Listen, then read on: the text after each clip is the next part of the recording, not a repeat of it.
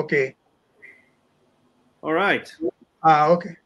Here it is good evening, and at your place it is good morning, of course, because you just woke up from the bed, and Yes. probably it is 7:30 in the morning, I think, no, there, and we are here at 8. It's 7:30, which is perfectly fine. Yes. But Okay. I So, am waiting to see. I uploaded my presentation. I just want to see if I can see it. Okay, good. All okay. right. So let us start. The participants are joining already. About 200 has joined, and some more we are expecting will join.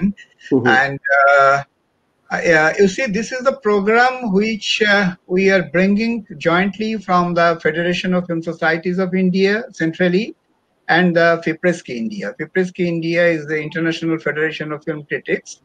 From its India chapter, we are holding this masterclass today with you. And before going to your session, let me introduce you a little bit with the participants. You see, my dear friends, Dr. Bedabrata Pain, who is here today for the masterclass on the digital camera, is one of the inventors of CMOS digital image sensor technology that enabled the digital camera revolution from cell phones to movie cameras. Dr. Bedabrata Pain holds over 90 patents and is an inductee to the US Space Technology Hall of Fame. He was an award-winning senior research scientist at NASA and Caltech for over 15 years, till he quit NASA to become a filmmaker. And with his debut film, Chittagong, in 2013, he won 4 Indian National Awards, including the prestigious Golden Lotus, as the best first film and the best debut director, as well as awards in several international film festivals. Earlier, he was the executive producer of internationally acclaimed Amu 2005 and the documentary called Lifting the Veil 1997, and the writer of the book titled Behind the Events in Kashmir 1991. He received his B.Tech degree from IIT Kharagpur in 1986 and his Master's, MS, and PhD degrees from Columbia University in 1992. He taught courses in UCLA, UCLA, and has received prestigious awards such as the Lew Allen Award, NASA Inventors Award, and IIT Distinguished Alumnus Award. In addition to filmmaking, he is a technology consultant to a number of camera companies, including leading movie camera makers such as Red. He has a keen interest in history, politics, philosophy, and quantum physics. He is currently working on a number of feature films and web series. We are expecting very soon another feature film from him, and we are very happy to have him for this program. We had to make plans for a long time because he is too busy. So, from the on behalf of Federation of Film Societies and from FEPRISC India, we are happy to have him here today. And the session will be like this. Dr. Bedabrata Pain will present his speech first, and then by this time I will request the participant not to shoot many questions, otherwise those may lost. It is better when the presentation is over. By that time, if you just push your questions so that we can discuss over it. So let us start, Bedabrata. Let us start the session. Now the floor is yours. Good morning, everybody. Thank you, Premendra. Premendra Majumdar, I know for a long time, and he has been asking me to do this kind of a course in different formats for a very long time. And I've always been interested in doing it. The only problem is that it takes a long time to prepare for something like this. And so, but this time I don't have much of an excuse, since thanks to COVID, we are all sitting, well, I won't say workless, but we probably have lost a lot of our excuses of being busy. So here I am. I would be talking for a while. I looked at the amount of presentations. It's pretty substantial. So let's see when you guys fall off. As one good thing is that if you are sleeping through my presentation, I won't have any way of knowing it. So that's one of the great things about this this video-based webinars, classes, whatever you want to call it. What I'm going to do is that I've got a presentation, so I'm going to work primarily of the PowerPoint, and I will show a few movies, short clips, talking about what showing what it is about the images or the moving images that I want to highlight. I will go approximately like this. I will talk about the technology thing first, but I'm going to keep it. Don't be afraid. I'm going to keep it as minimal as possible. There will be a few equations here and there, but I would try to go to an image or a movie very soon after that, so that your eyes don't glaze over. So I'm going to talk about the technology, how it applies to the image perception, how we control the image, and how the technology and that image interact with each other. From there, we go to different kinds of formats of cameras that we have, and what kind of image quality we can expect. What is it that we're looking for when you're evaluating an image?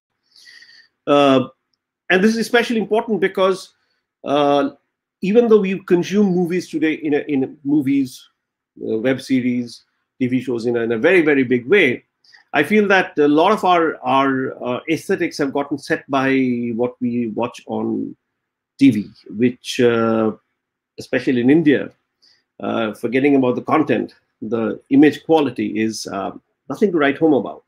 The same can be said about perhaps the aesthetics of Bollywood. So I think there's got to be some discussion, and we'll talk about that in the end when we come to question answers. And I think I will end with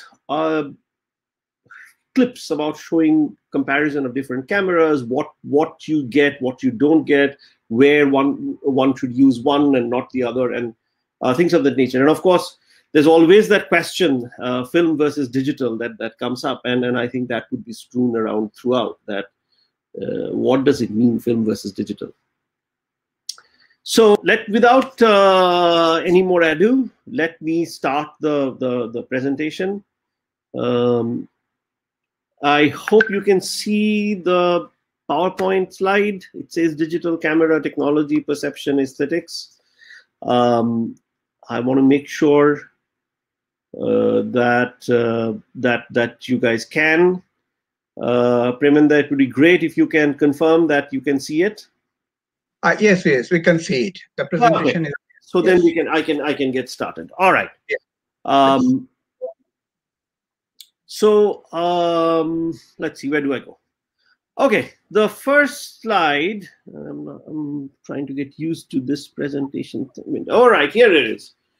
So this digital camera that we see today, it began in 1991, 92 in JPL, Caltech, as this CMOS active pixel sensors. This is our team: Eric Fossum, Sabrina, Suni, Richard Nixon, myself. And what you see on the left. By the way, can you see my cursor when I move my cursor around? Not really. The cursor we can't see. Again, you please. Right. I don't know how to point to what I'm looking at. Is there a window that I can? You can't see the cursor, huh? No. That's a shame. Well, anyway, we will make do without it. So in 1992, there's the first CMOS active pixel sensors. You can see this 28 by 28 pixel sensor, 28 by 28. Yes. This is legacy. This is history. In 95, first digital camera on a chip, where alongside the sensor, we also put in the A to D converters, ADCs, and a controller. So all of that became a single chip from which you can run a camera.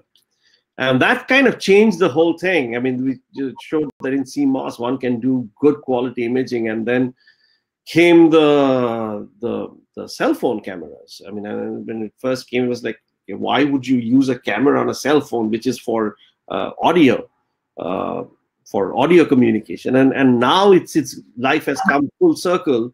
By the way, this is the first single chip digital camera that you can see on the side. It's the size of a quarter, American quarter. So I was saying that the question came: why are we even talking about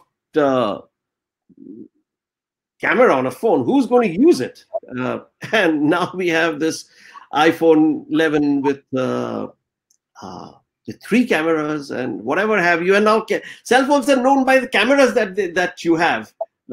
In almost the video or the image has become more important than the audio. Nobody cares about how good a sound quality you can get, but what kind of camera do you have? And by the way, I mean, today we are being able to see and communicate all of this because of this video advance that happened, that everybody has a camera. And today's generation actually don't even call it digital camera. It's camera. I mean, they've forgotten that there's such a thing called film camera or CCDs, more or less.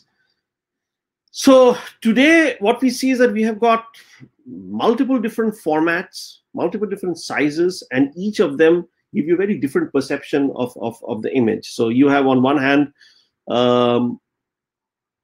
the cell phone camera. That's it, the iPhone. Now iPhone, as I said, we have 3 cameras, and it can do some nifty things with them.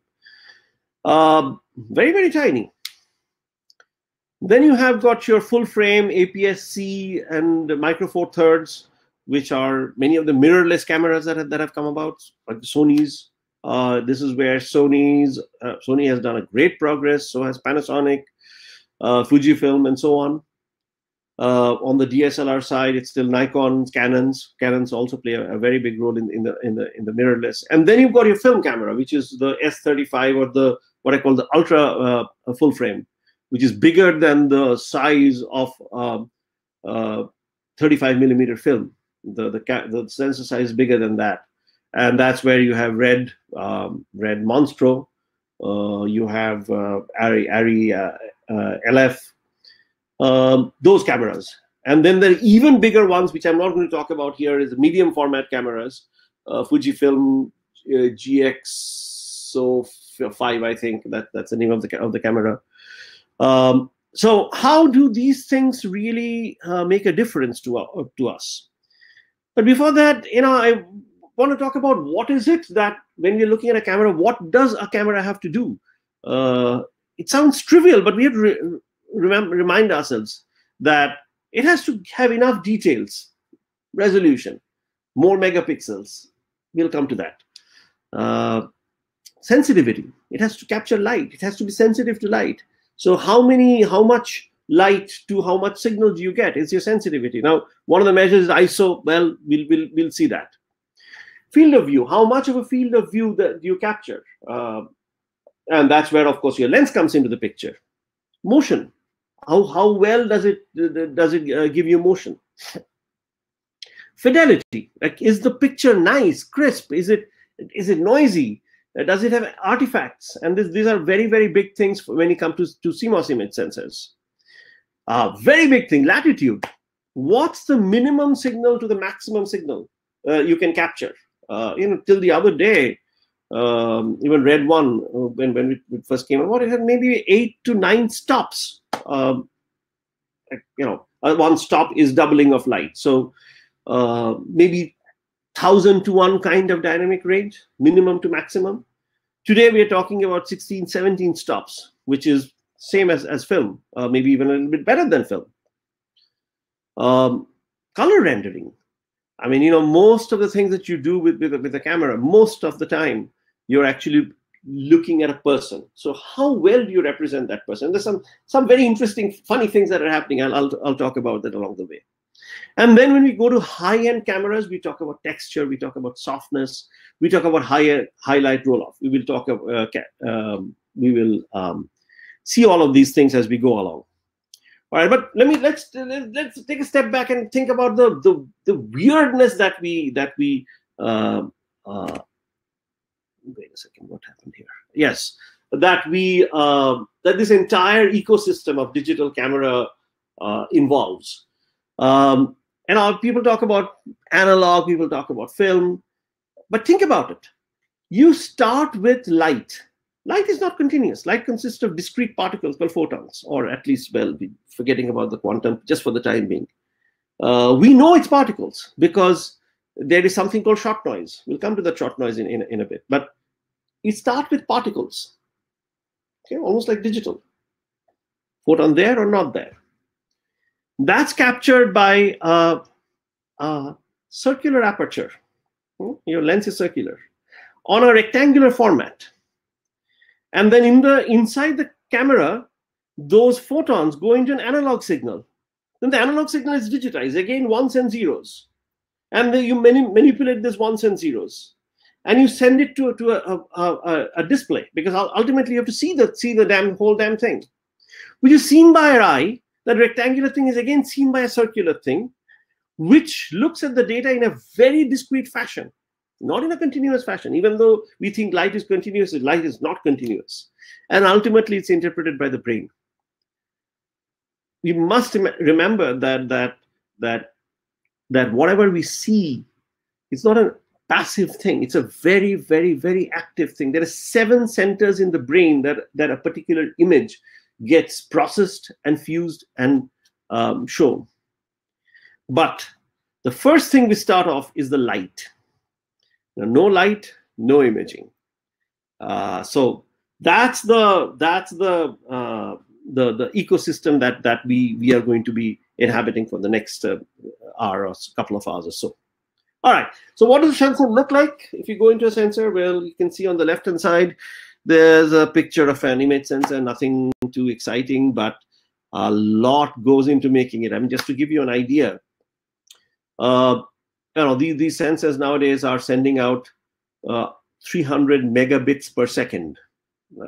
Say if you're shooting at 24 FPS, if you're shooting at higher frame rates, even higher data rate. So that amount of data is pumping in and out. There's billions and billions and billions and billions of electrons that are moving around the sensor. And we are trying to capture 1 electron. The noise floor of most of our sensors today that are out in the market is good to about an electron. So you can actually see 1 electron. Why is it an electron? Well, what happens in a CMOS sensor, as it happens in any image capturing mechanism, is that somehow those photons, the light that came in, is converted into an equivalent number of electrons. Okay? We'll see that. So it's those electrons that we play with. So I just want to give you an appreciation of that. While there is this huge amounts of signals that are floating around, we are trying to detect that 1 electron. All right. We know that all of these sensors have to have color. Now, silicon has a pretty low, silicon, which is the material with which all of these things are made of, has a very wide range of spectral response, that is in wavelengths, going from, say, something like 400 nanometers, which is blue, to all the way to about a micron, which is, we cannot even see it. We cannot see much beyond 700 nanometers or so, which is red. So how do we get color out of it? We get it through this Bayer pattern. You're familiar with it, but on every pixel, there is a filter that either brings in the red light or the green light or the blue light. I mean, it's not so straightforward. The red filter also lets in a bit of green. The blue filter not only just brings in blue, it stops the green, but brings a little bit of red as well. So don't think of red as red, don't think of blue as blue, but by and large, each pixel is covered with a red, green, blue filter in a pattern called Bayer pattern, where there are twice as many greens as the reds and blues. And why? Because our human eye, which is, by the way, that's an amazing device. You can't really compare it with an image sensor, is more sensitive to green than to the other colors. Most of our sensing, by the way, happens in a very small region, which we call the macula. Within that, the fovea, which is about a 2.5 millimeter kind of size circle, that's where most of your color vision comes from. We have a very wide field of view. We have about 150, 160 degrees field of view. And that's all covered by things called rods, which are not sensitive to color at all. So all our color vision comes from the center of our eye. By the way, unlike an image sensor, our eye is constantly moving. So that's why we see this much wider, this immersion feeling that we have, that we are surrounded by things. It's because our eye is constantly stitching together images, discrete images taken at each time. I don't want to go get diverted into that. It's a fascinating topic, and that gives rise to a lot of optical illusions as a result. But let's go back to the wavelength. So if you look at a typical imager, you'll see the kind of wavelength that the response that you see here. On the y-axis is sensitivity, on the x-axis is wavelength. Between 400 and 500, it's about blue. Between 500 to 600, it's green. 550 being the sort of the center part of green, and the red is about that. So most of our sensors are more sensitive to blue, to green than to red and blue. And a very important part is played by IR cut filters, and we'll see that those IR cut filters is very needed, because, as I said, silicon responds long after this. I can't show you can't see my cursor. It goes way beyond 700 nanometers. We have to cut that out, otherwise you'll see kind of a fog in your image. Most sensors that we have today, there has this IR cut filter, along with something called many of the high-end ones at least have this thing called OLPF, optical low-pass filter, and we'll come to that. All right. One of the major differences between a film and a digital camera, or a digital sensor, a CMOS sensor, is that a CMOS sensor is inherently linear. So you have these photons come in. There we create with potentials, with electrostatic potentials, something called a bucket, where those photons get converted into electrons and are captured. Silicon converts the photons into electrons. They're captured in the bucket. As the bucket fills up with electrons, you get more or less signal. So when you have very few photons, you have maybe 1, 2, 3 electrons created. When you've got a lot of photons, maybe 50,000 electrons are created. All right. So those electrons then are converted into a voltage, a fully analog signal inside each pixel. Remember, there we've got let's say 12 megapixel, 18 megapixel, 20 megapixel cameras. Let's say Red Monster, which is 32 megapixel camera. In each pixel, this conversion is happening, and in each pixel we convert those electrons into a voltage. So now we've got photons in, and we've got voltages inside the pixel. Now those voltages have to be read out. But there are these 32 megapixels. So there is a very big bus with loads of pixels that are sending its data. And that's all the technology inside how we manage that. And then in the end, we have got an A to D converter, which spits out 10 to 16 bits of data. So your photons coming in, which are individual photons, goes into electrons, goes into analog signal, and is gained up. Because you may have very little signal, let's say 10 electrons of signal, and you've got 1 volt range. What are you going to do? You're going to gain it up to hit that entire 1 volt range. But if, let's say, you've got 50,000 electrons, then you're not going to gain it up. After you have done that, then you convert it into digital bits, ones and zeros, 16 of those, let's say. So a 16-bit, each of them coding a 0 or a 1, gives you 65,536 different levels. Okay. So immediately you can see something that's very very interesting, that your full well, that is how much that bucket can hold, varies from 5,000 electrons or so, which is what you get in an iPhone like sensor, to say 50,000 electrons, say, which you get in an Arri or a Red. And you have got 65, when I say 50K, which means 50,000, you have 65,536, so 65K digital levels. So in other words, almost every electron gets mapped to 1 digital bit. So now you can see that why digital works just fine. You don't have any more resolution. You don't have any more resolution in the intensity scale anymore. But there are other factors that come in which makes it that even with less than 16 bits, you can do your imaging without a problem. As I said, our noise floor is 1 or 2 electrons. Our full well is about 50 kilo electrons, which means that you've got, you spread that between 10 to 15 bits. Now bits, since it's 1 or 0, it goes by factors of 2, which is very closely resembles stops. When you open up your aperture, you give in, like going from f2.8 to f4, you bring in twice the light. So there is a very close relationship between the digital numbers and the stops. So when you've got 16 bits of data, you can code at least 16 bits or 16 stops of signal. You can actually code more than that, and we'll see that in very, very shortly. But I want to talk about the comparison between a film and a digital in terms of the responsivity.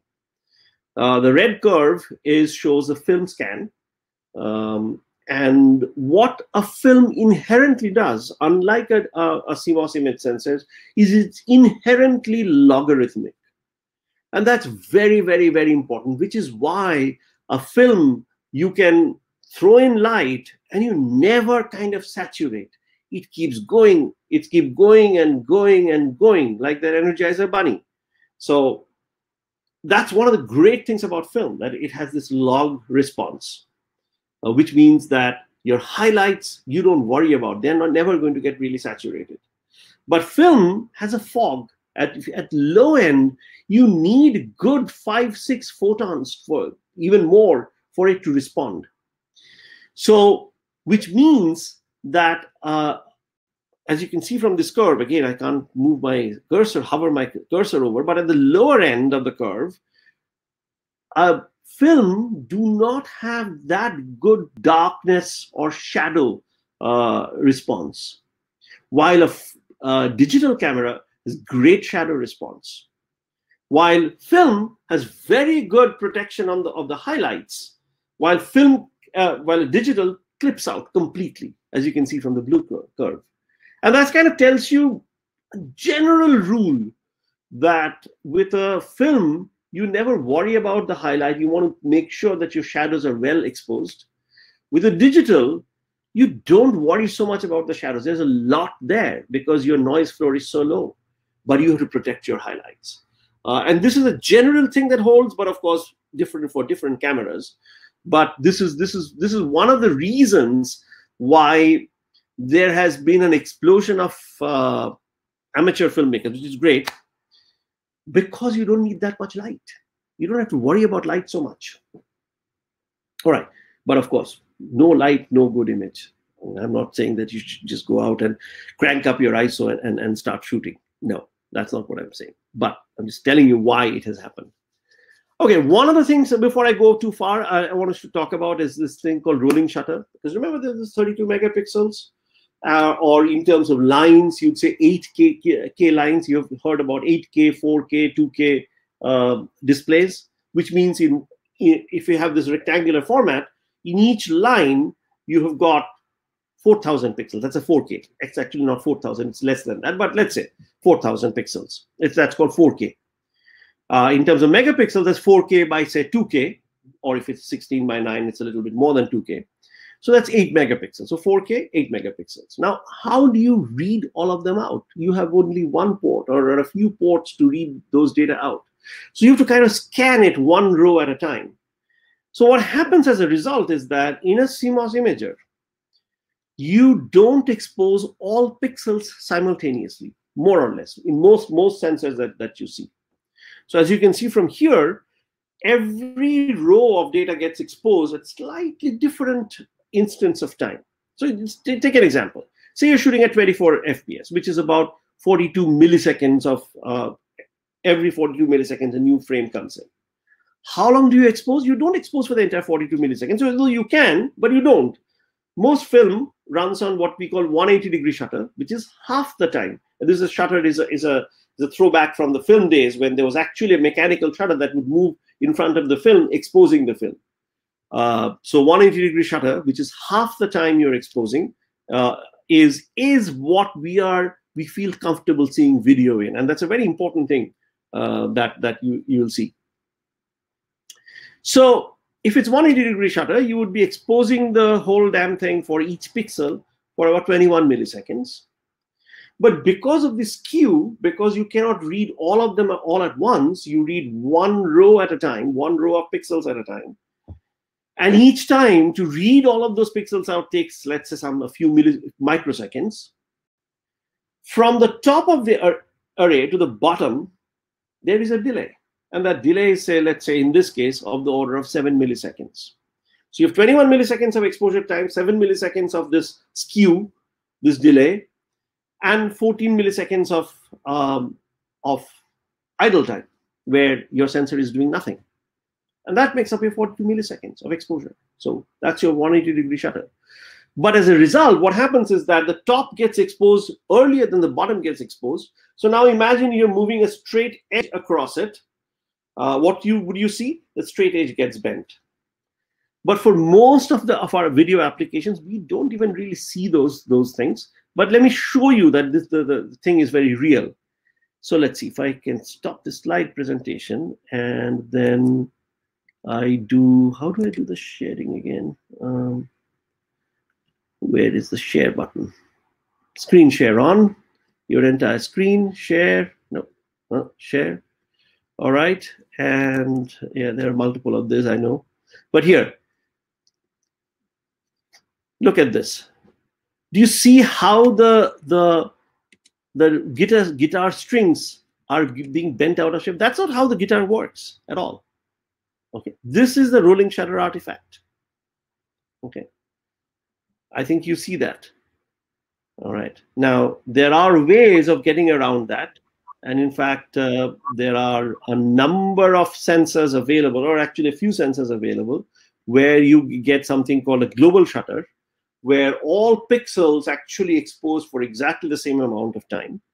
And that's what you get here. You don't see those artifacts anymore. All of them are behaving like a guitar string would do. Except that in most of our cases, we don't really see this problem. As a result, most sensors that we have today are these rolling shutter sensors, not the global shutter sensors. Sony introduced a global shutter sensor, f65, I think, and the latest version after f65 that they have introduced is back a rolling shutter, which is the Venice. So yeah, so for most of our applications, not a very big deal. But if you really want to freeze those motions, we can. That's the main thing that take away from here. Okay, let's talk about resolution. I mean, we hear about megapixel arrays. We use 4 megapixels, 2 megapixels, 16 megapixels, what number?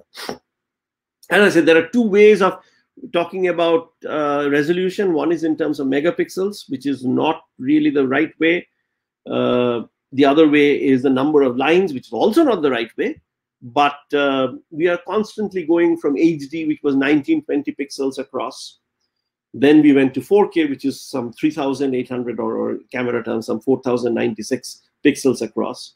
Or 8K, which in television terms is some 7,800 pixels across, but for us, it's 8,000 something pixels across. So there are companies that are constantly bringing out sensors with more and more resolution, or rather, or what is billed as more and more resolution, or more and more pixels. Like Sony, I think they just introduced Alpha 7R4, which is a 61 megapixel. Do you need them? Well, the resolution is definitely there. I mean, here you can see between HD, 4K, and 8K. Sure enough, the resolution is there, but do you see it? All right. There was I won't go into gory details, but recently there was a study done by Warner Brothers of an 8K versus 4K TV. 8K, 8,000 lines or 7,800 lines versus 4,000 lines. And there was a double-blind study with 7 clips, including Dunkirk, including some nature videos. And here is something you see this. You see that even there in Dunkirk, which was clip number 1, nobody could see any difference. So for most camera film movies, you won't see a difference. But in this nature shots, most people actually saw it to be slightly better. So even at 8K, there is perceptual difference that's there. But it's such a diminishing return that I will not hold out for that. But there are people talking about their roadmaps of 8K television and so on.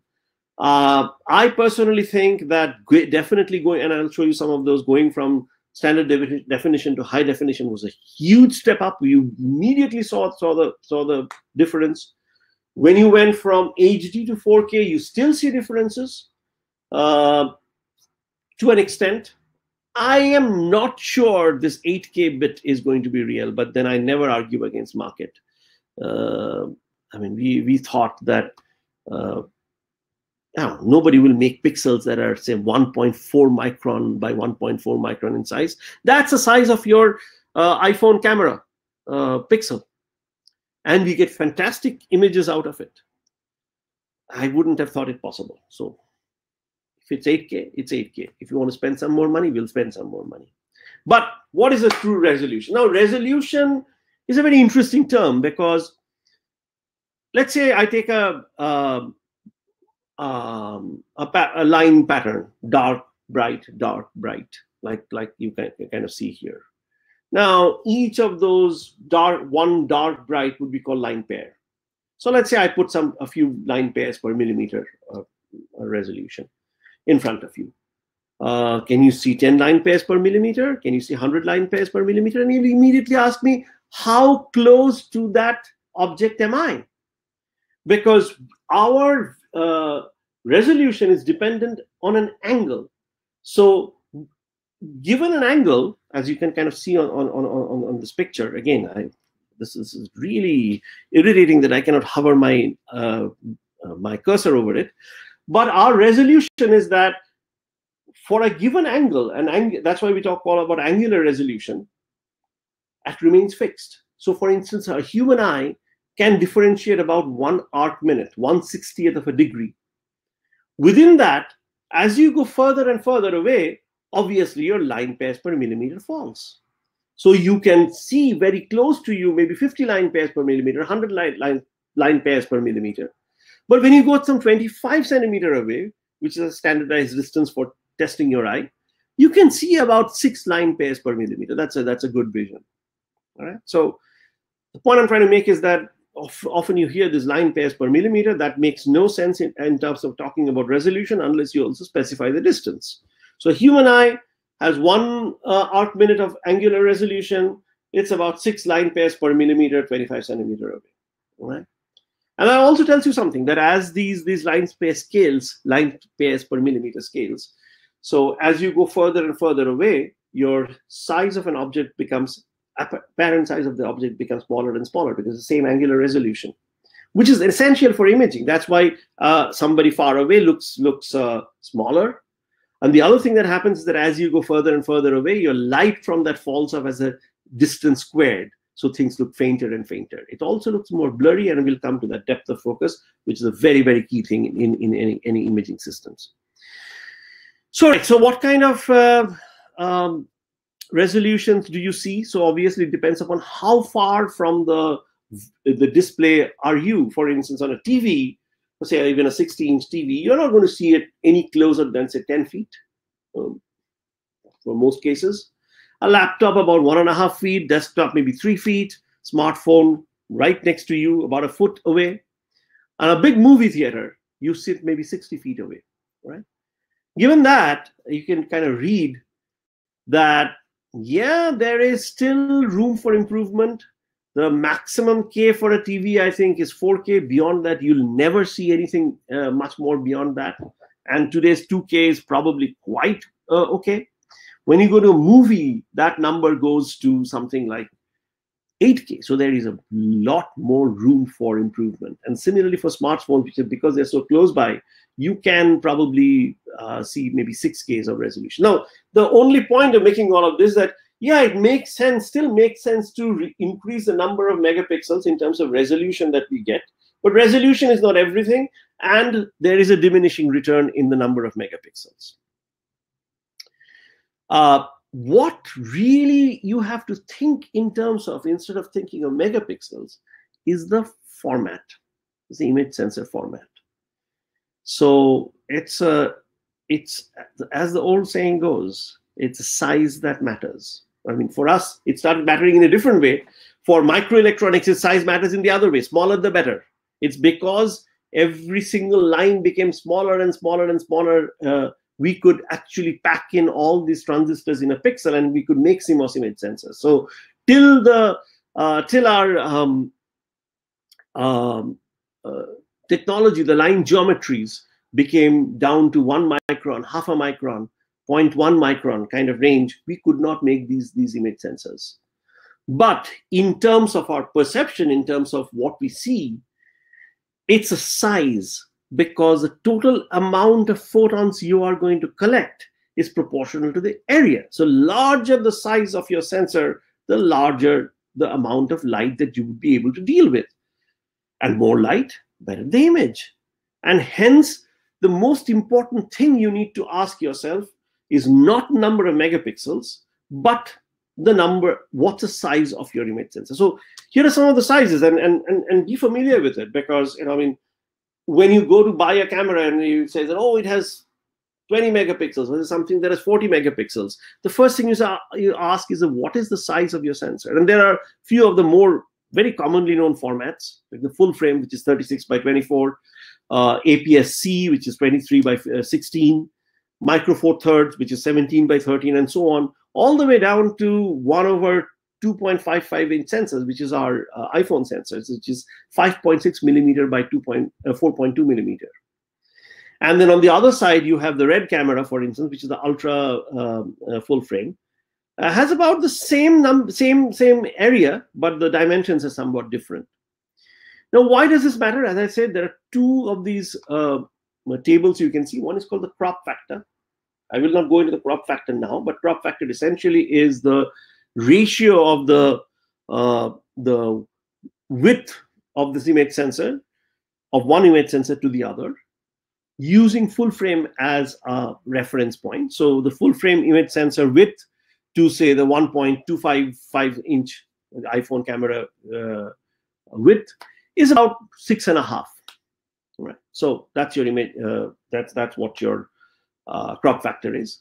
The other thing is that how much area do you reduce when you reduction do you get when you go from a full frame sensor to, say, an iPhone sensor? Well, that's of the order of 6.5 squared, something like 37.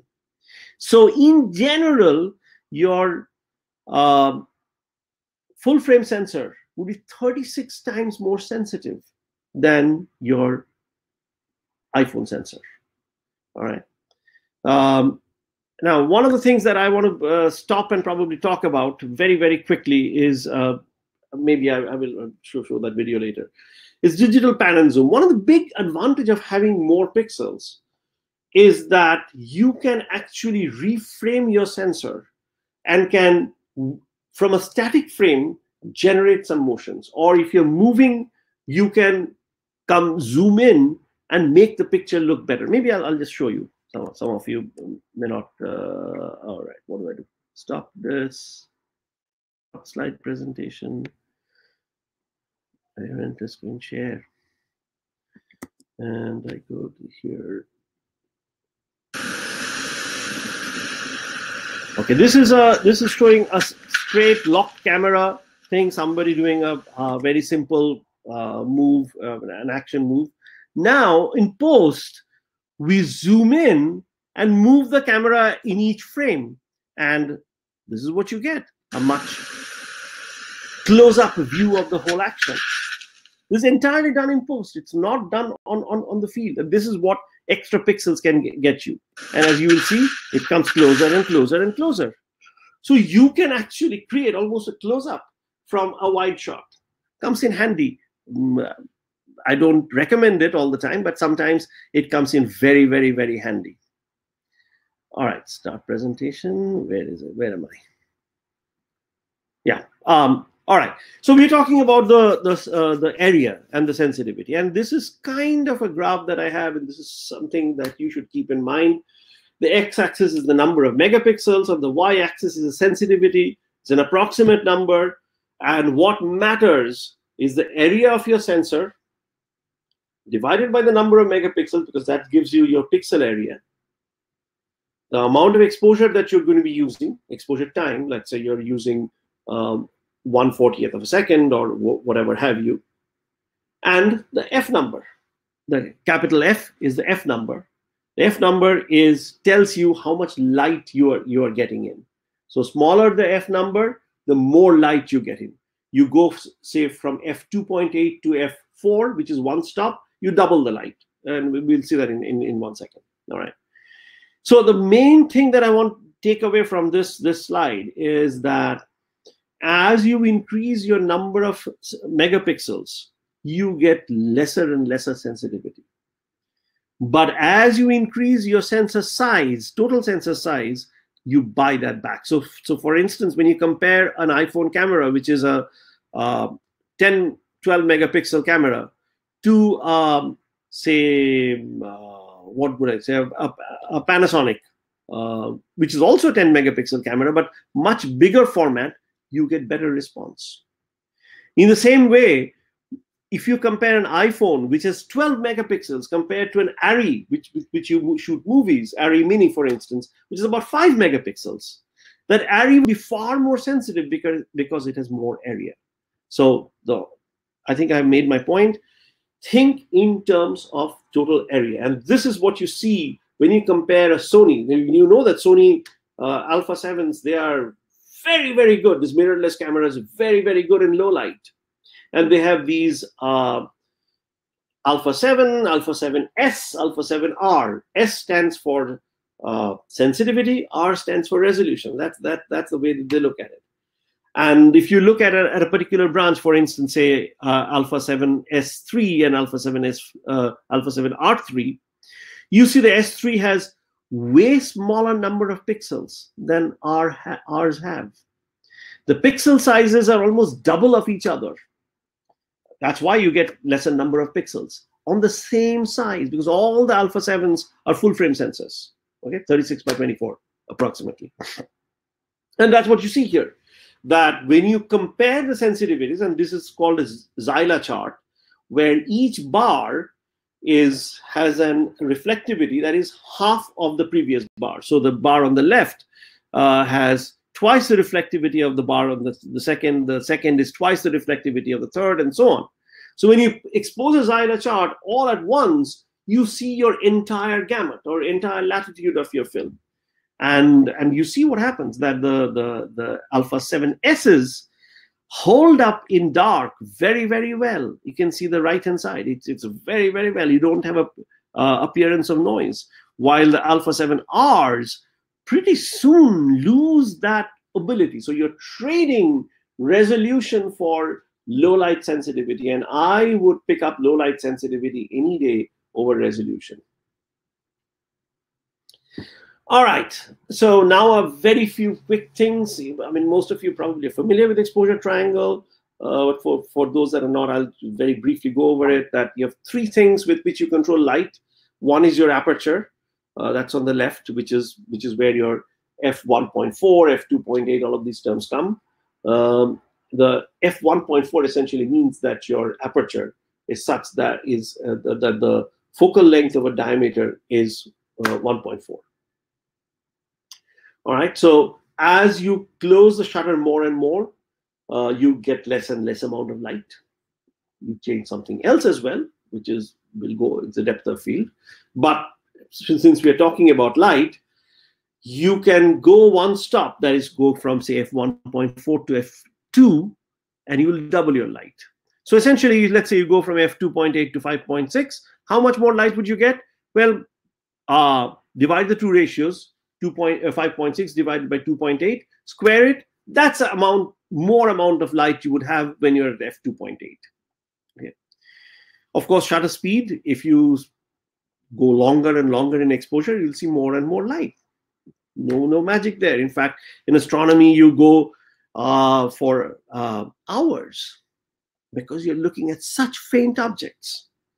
not milliseconds, which is where we are operating. We are operating in 24 frames per second, which is like 21 milliseconds. But in astronomy, you go to maybe even hours. Lots of other issues, but I'm not suggesting we do that. But exposure, more light. The other is ISO. Now, ISO, any of you who have used a digital camera, you turn up the ISO, things look brighter. But here is the most important point to remember, that ISO does not change sensitivity. Your sensitivity of your sensor is governed by that bucket that you've created. That's where, by the bucket that you've created, and by how you convert those electrons into a voltage. Remember, the photons came in, created electrons. Electrons will give rise to a voltage. Well, it's in that process of transformation from photon to electrons is your sensitivity, and then from electrons to your voltage is your sensitivity. That's it. That's fixed. You're not going to touch that in any sensor. You cannot change that. Well, there are these dual ISO sensors which change essentially the ratio of how you convert from electrons to a voltage inside the pixel. You choose that ahead of time. But by and large, once you choose a sensor, your ISO is fixed. I mean, that's the wrong thing to say. Your sensitivity is fixed. Here are the few equations. I'll just go over it very, very quickly. When we are comparing images or light, we want to see per unit area how much light came in. That's what your light meter is measuring. That's a flux, photons per unit area. And that goes about the L, which is the luminosity, the luminance that you're applying, how much light you're applying. Are you putting a 1,000 watt or are you putting 100 watt light? How far away? That's your luminance. Exposure time divided by f number squared. And because of this exposure time divided by f number squared, we call that an EV. One EV means equivalent amount of light. So as long as you have the same exposure value, or EV, you get same amount of light. So you increase your f number by one stop, your exposure value goes up by one stop. And along with that, you have got your ISO, which essentially tells you in a CMOS image sensors how much you brighten. So here is an example. What is remaining fixed is your sensitivity of your sensor. If you choose the same f number, you choose the same exposure, same light, nothing changes. All you're doing with the ISO knob is to make it brighter and brighter. So here is an example. Look at the picture on the left. The line shows you how much light is coming in the picture. With those red bars, you're picking up a certain portion of that and you're mapping it to your sensor. Okay. Now, if you're in a dark situation, you would not have mapped all the way to your sensor. Your sensor may have 1 volt of range, and you may have mapped only to 200 millivolts of that. But your display then would look dark, right? So what you do is that you add a gain, either analog gain or digital gain. And what happens, that's good, right? I mean, I've got 200 millivolts of signal. I've got my whole range was 1 volt. I can gain it up by 4 times. No problem to get the same kind of brightness of the image, except that at the bottom, you have got this digital noise. And you multiply this noise as well. And that's why if you take the same sensor, same lighting level, same f number, same exposure, and you just crank up the ISO, your picture looks noisy. Right? So there is no substitute to getting good amount of light in getting good picture. However, as I said earlier, that the most digital sensors today have got very, very low noise. So you've got a lot of detail in the shadows. So if you haven't exposed properly, even by as much as a stop or maybe 2 stops, you can recover. So let's say you're on a shoot, or you're in a situation where there is not enough light, as much light as you needed. Let's say it's off by factor of 4, so 2 stops. So it's 2 stops darker than where you need it to be. Can you, in post-processing, by cranking up the ISO, say from 800 to 3200, 4 times, Could you get back your image, get a decent quality image? Yeah, most of the sensors today at 3200, I mean, I'm talking about movie sensors, like the Red or Arri or Arsa Mini or Venice. You crank up by 2 to even maybe 3 stops, you are okay. You go more than that, you are in problem. So yeah, you have more latitude now, latitude in terms of more possibilities in terms of what you can do, but no, I mean, you can't do everything. Well, I think I need to speed up. I'm going way too slow. A very, very important thing that I want to talk about is the digital noise. One of the things that you see, one of the most ugly things, as I said, the noise is very low, but one of the ugly things about this digital noise is that it's colored. And why? Because remember the Bayer pattern, you have this red, green, blue. So take a blue pixel. In this blue pixel, you have no green data, you have no red data, really speaking. So what we do is that after the image is captured, on the blue we go and interpolate. So it reduces your resolution to some extent, but more importantly, in the blue pixel, by looking at the red pixels next to it, the 4 red pixels next to it, you get the red value. And looking at the 4 green pixels next to it, you get the green value. Right? So in each pixel, the blue pixel, you generate an RGB value, red, green, blue value. Similarly, for the green pixel, you get an RGB value. As a result of doing that, and because the responsivity of each of the channels are different, your color becomes red and blue, because those are the 2 signals that were low in sensitivity. So you have to gain it up more. So your color, the noise is not neutral, it is colored. And that is ugly. The other thing that you see in a digital image sensor often is structured noise, where you see the noise is not random, but there is a structure on top of it. And the other thing that's there is shot noise, which is that at any light level, you always have noise associated with it. This is very unlike audio, where you can get a clean audio signal without any noise. There is a noise at the bottom. But in a photon, there's something called shot noise, where if you collect, say, 1,000 electrons, all right, there is an uncertainty of square root of 1,000 or 33 on top of it. So let's say you've got a steady source, and you read it again and again and again and again.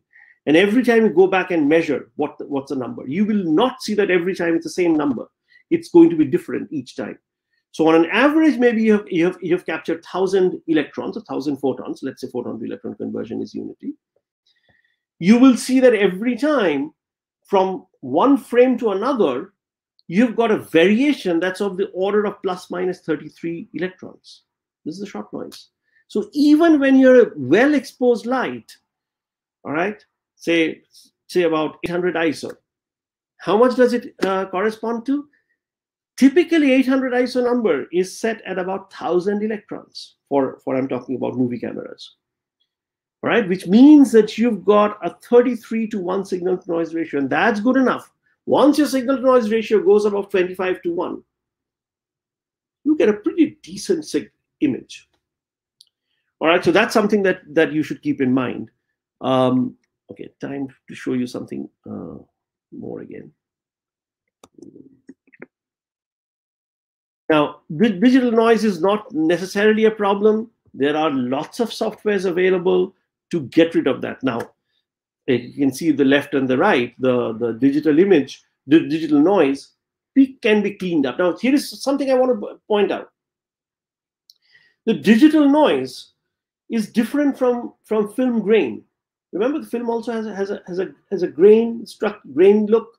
It's not flat everywhere. It's kind of different from one place to another. But here, what you see is that the noise is not the same in every frame. In every frame, the noise is somewhat different. And that's what's the most irritating part. Okay, all right, so I think I made my point that, oh boy, how do I do this? That the difference between film grain and digital noise are two major things. Number one, the digital noise is varying from one frame to another. So in the background, you're seeing this constant change and your eye is irritated by it. Grain, on the other hand, which means the response varies from one pixel to another. So a flat patch will have some variation, some structure built onto it, but the structure is random and is fixed. While digital noise varies from one frame to another and has a physical structure. So what you want for good imaging is that the noise that you get, or sort of this imposed grain that you get, has to be random and fixed from one frame to another, so it doesn't move. But it gives you the sense of texture. Our eye dislikes flat regions, so the texture is important. But what the digital camera does is exactly the opposite, where it varies from one frame to another, and it is colored and often has structures built onto it. So here is an example. On the left-hand side, you see the film grain, which shows up in the flat areas. You can see there is a grainy look, which kind of gives you a sense of texture. But it's fixed from one frame to another. Unlike a digital camera picture, which has got this colored look, and it will vary from one frame to another. And that's what makes such a big difference. Now let's talk about this thing called the video look. What is a video look? Well, video look has undergone lots of changes. First of all, in the early days, there were the image sensor resolution was very small. The number of bits were very small, so you have this blocky look that you can see, or the colors didn't have that much of variation in it. You can look at this picture and say, yeah, this is old. I don't like it. So it's pixelation, not enough dynamic range, not enough latitude between the bright and the dark, not enough color resolution. Colors were saturated and crunchy, so red is red and orange is orange and blue is blue. As a result, very poor skin tones. And the other was that everything was in focus. Okay, so this is the video look that we want to actually get away from. That spatial resolution issue has been taken care of. Now look at this. This is 480p. Very often you even still now see pictures, videos in that. This is 720. This is 1080p, which is your 2K resolution, almost 1920. And then you have got your 4K Ultra HD. And just look at this picture, and you can see that when you had the 480p, the resolution was so poor that you didn't like it. You said that video sucks. By the time you go to the 180p or the HD, things are pretty good. And then you go to 4K and you see how beautifully things are rolling off. And I should point out here something that's very important. Is that one of the things about film is that, or a high quality image look, is that there is a difference between detail and sharpness. Detail means, are you seeing the textures? Are you seeing the lines on somebody's face? But the sharpness means that, is it like completely black and white, or is it softly rolling off? And that's what you need. That you need lower contrast in whenever you've got some kind of a detail, but you want to preserve that detail. I hope that's clear. It's a very, very important thing, because very often what you do is, in order to bring in detail, you turn up the contrast. That is, turn up the gain between two adjacent pixels. And that's what gives you sharpness. So an edge is a very sharp edge. It's like a cliff. Nothing in world is like a cliff. Even an edge of an object is not an edge of an object. If you look at it closely, you'll see that it kind of gradually falls off. So what you want is, you want to capture all the details. So that's where you need your megapixels. On the other hand, the things have to be such that it slowly falls off. It does not fall off sharply. And that's where what the difference between sharpness and detail is. Though very often we are fooled into thinking that sharpness is detail. Very often, to give you the sense of more detail, you turn up the sharpness. And that's a very, very bad thing. All right, so now resolution is under control, but we still have this, what I call sitcom look.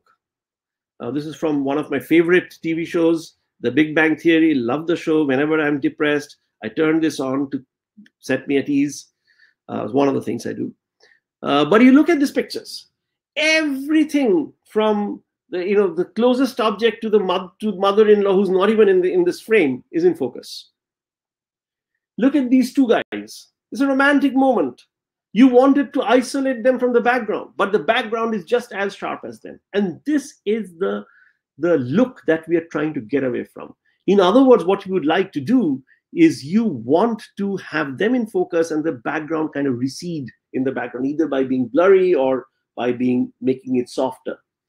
And the skin tones are better, but everything is kind of crunchy. The colors are all kind of saturated.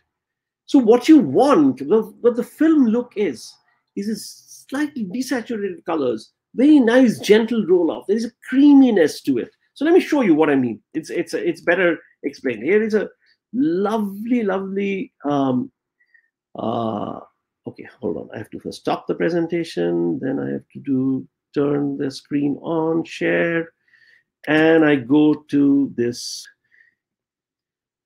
Okay. It's a kind of a giveaway. The title is kind of a giveaway, but look at this picture. I mean, let me start it actually from the beginning. You see the scene. There's a lot of brightness, lot of darkness. That's a latitude. You want to capture all of that brightness and that darkness. And we can't see anything. We can't see anything. We can see you only. Okay, maybe I have to run it. Can you see it? No. How funny? You are visible only. Wait, how is that possible? I have screen share is on, and I go and play this movie. Now? No. How? The one plays. Okay. Let me stop sharing. Turn it on. Maybe it's too dark for you. I don't know.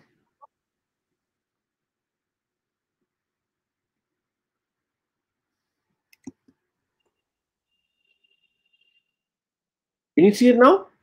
No, just we can see you only. We can't see the film. So are you saying that in VLC maybe you cannot see it? No. Last one also we couldn't see, only the sound we could listen. Oh wow. That's a bummer. Now the sound is coming. That's a real okay, let me take 2 minutes and maybe I want to show it in quick time and maybe that would show it. Yeah. Give me just 2 minutes. I'll convert all of these into. I'll make sure that they play with QuickTime. Open this. Can you see it now? No. Is it a bandwidth issue then? Oh boy. No, sir. Please turn on screen share first. Oh, maybe I didn't turn. Oh yeah, I didn't turn on the screen share. But let's see now. Screen share was on. Just play. I'll play it with QuickTime now. Yeah, we can see it, sir. So I think it's a QuickTime. If I play it with VLC player, you cannot see it. Maybe. No issue. Okay, I'm sorry. So then the previous one also you didn't see it. I'm sure. No. Okay, maybe I'll show the point I was making very, very quickly.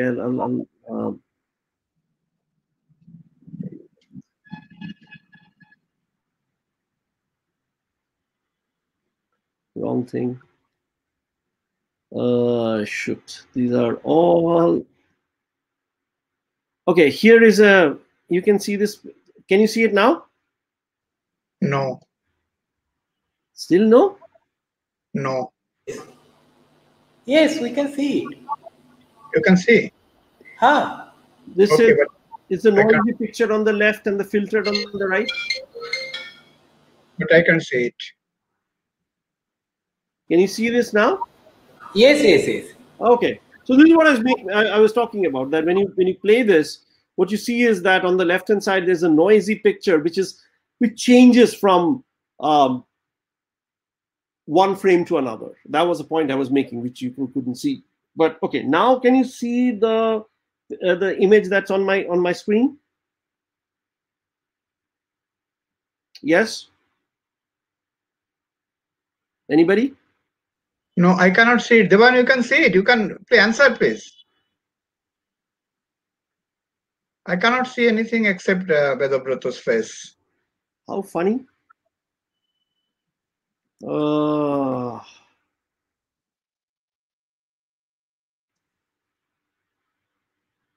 this one.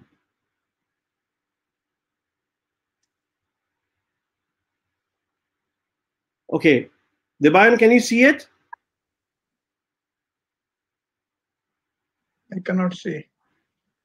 You cannot see it. No. How strange. I don't know what to do with it. Oh boy, this is going to be Okay. a problem. But I think that people, everybody can see. Oh, you can continue. No problem. There may be some problem with my computer. Everybody can see. The audience is telling that they can see it. You continue, please. Okay, all right. Then I'll continue with it.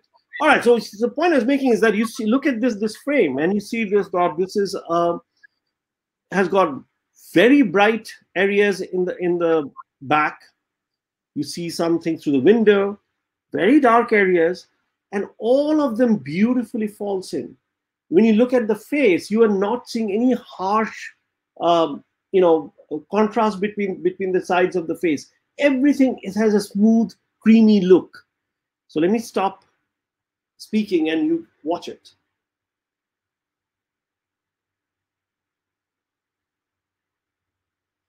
This is the film look. Like you see on the through the window, huge amounts of light was coming, and the guy is almost in silhouette now. You come into the light, and there's a lot of light, and all of them falls in very, very, very beautifully. And also the other thing I want to point out is that this is actually a footage from Steve Yedlin, who was the DP for Star Wars, and he created this footage. And to show right now, there is not a whole lot of difference between digital and film. One of them is a digital camera, Alexa, and one of them is film.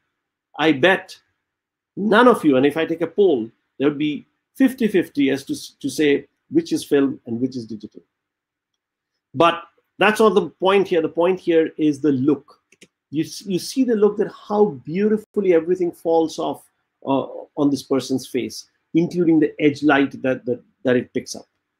And this dreamy yet a lot of signal from darkness to brightness, as well as lots of detail. You see the imperfections on this person's face, on the beard, all of them shows up.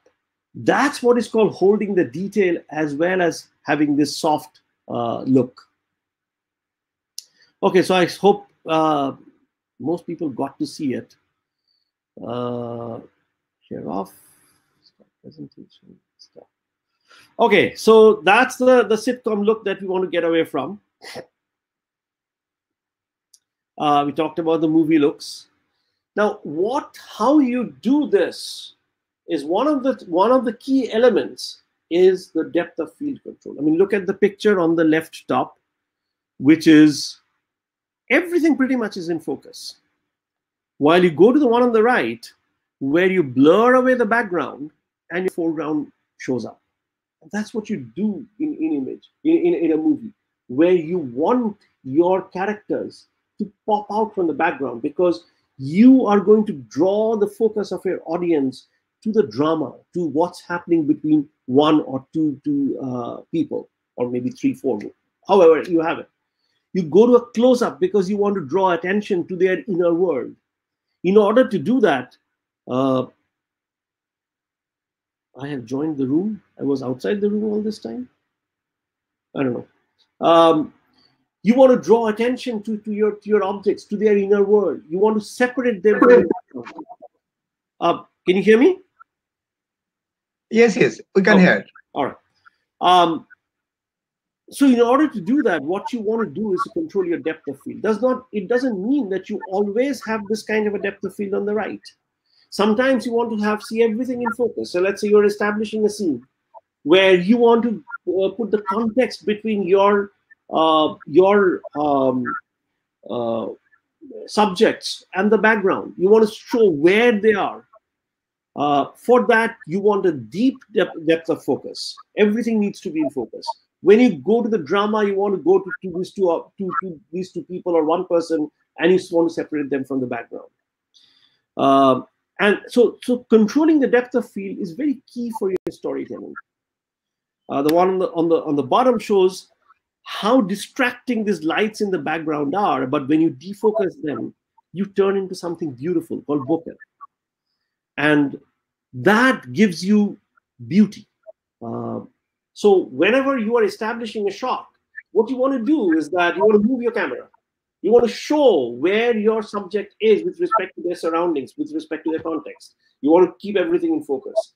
As you move your camera, maybe you go to a defocus where you get this bokeh, which gives you this beautiful feeling, because you want to feel good as audience, or not, depending upon your story, of course.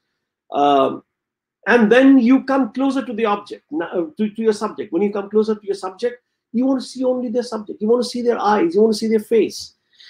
So controlling this depth of field is something that's so important for filmmaking, and digital camera with all its formats is causing a lot of problem in that area. Now, what I mean by depth of focus here, look at this picture on the top.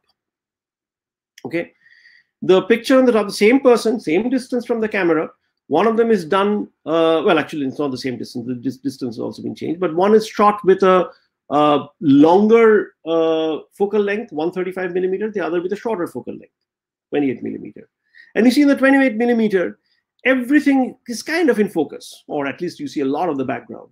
In the longer focal length one, you don't see anything in the background. It's diffused out. That's your depth of focus, that you're focused only on this person and nothing else. You see the same thing here, the shot in 24 millimeter and 100 millimeter. You see the background is two things. The background is more visible in the 24 millimeter, and it's kind of far away. So on the other hand, in the 100 millimeter, the background is blurred, but it's kind of riding on top of your subject. That again gives you the sense of the feeling that something is looming. So these are all the perceptions that you create by using these different focal lengths, different f-stops, different distance to your subject. But I wonder if you notice something else in the bottom picture, as I was talking about. And you can see this here, that the same person shot with 4 different lenses, and you see what's happening to the face. In a 24 millimeter, the face has become narrow and kind of popping out. The nose is bigger. And on the 100 millimeter one, the face is flatter, and it's more like the look that we are used to seeing. Now, is this face distortion due to focal length? Most people will tell you that it is, but it is not. It's everything to do with, and I cannot show it to you right now, that will take me a long time, but it's not the focal length, but your distance from the subject.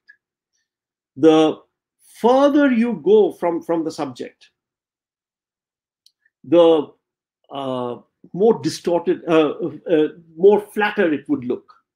So the 100 millimeter shot you take from a distance. The 24 millimeter wide angle shot you take from close up to the person. And closer you go, the more distorted your face is going to be. Now, this is a very funny thing that has happened. With the selfie camera, with all the Instagram and so on, you take pictures from pretty close by, and your face gets distorted, and your nose looks bigger. So actually, a person went for a nose job after seeing his selfie. and poor guy was so wrong, because it's not his nose that was perhaps long. Maybe his nose was long to begin with, but the nose looked bigger because he was so close to the display. And this is a very important thing to keep in mind, that the distortions that happen is not to do with the focal length, but your distance to the object. And sometimes you might want the distorted look. Sometimes you want to shoot close-ups in a wide angle lens because you want to create the distortion. One great way this is used in a shot called dolly zoom, but I don't want to get into that here. That's a different case. Now, which of the sensors, a big sensor or a small sensor, will have shallower depth of field? Now, you've heard this term often that, we are going into bigger and bigger sensors and that those give you shallower depth of field. But is that correct? Well, look at this picture. Here is a picture taken with a full frame versus a micro four thirds. Full frame was a micro four thirds crop factor, or the difference in size, or the ratio of the size in the horizontal direction is about 2:1. Same length, same aperture, same distance, same everything except sensor size. And when you've done that, the smaller sensor, the micro four thirds, has shallower depth of field. Look at the two pictures. You will not tell me that the picture on the left, which is the bigger sensor, has shallower depth of field. You will not, right? So it's good news for iPhone sensors. Like iPhone sensors should give you very shallow depth of field, except that anybody who's shot on the smartphones, that it doesn't. So what the hell is going on? But right off the bat, distance same aperture, same lens, just going from a larger sensor to a smaller sensor appears to reduce your depth of field, gives you a very shallow depth of field. All right? It should be the other way around. Well, you notice one thing that has happened is that your image has come much, much, much closer. Okay, your field of view has changed. And here is some equations. The depth of field actually depends upon a number of things. It depends upon your aperture. If you close your aperture, say an f11 or f16 versus a wide open aperture, say f1.4, the angle with which the rays are hitting your sensor that angle changes. So when you're at f1.4, it comes in at a very wide angle. When you're at f11, it comes in at a very shallow angle. As a result, your relative error is much larger when you come at a wider angle, and therefore your depth of field, a region over which everything remains in focus, is much bigger. The depth of field is much bigger when you go to f11, f16. Okay, you open your aperture, you go to f1.4, f2.8, your depth of field becomes shallower. But that's not the only thing that controls it. Focal length controls it. One more thing that controls it is circle of confusion. The depth of field essentially means that not everything is in focus, but even if it's a little bit out of focus, it's okay, as long as your eye cannot tell, and that's your circle of confusion. Now, that circle of confusion obviously depends upon what the final size of your image is going to be. If you take an image that's shot on your cell phone and you're viewing it on cell phone, the circle of confusion can be much bigger because you're viewing at a much closer to you on a much smaller platform. Versus if you want to blow it up and you're going to see it in the movie theater.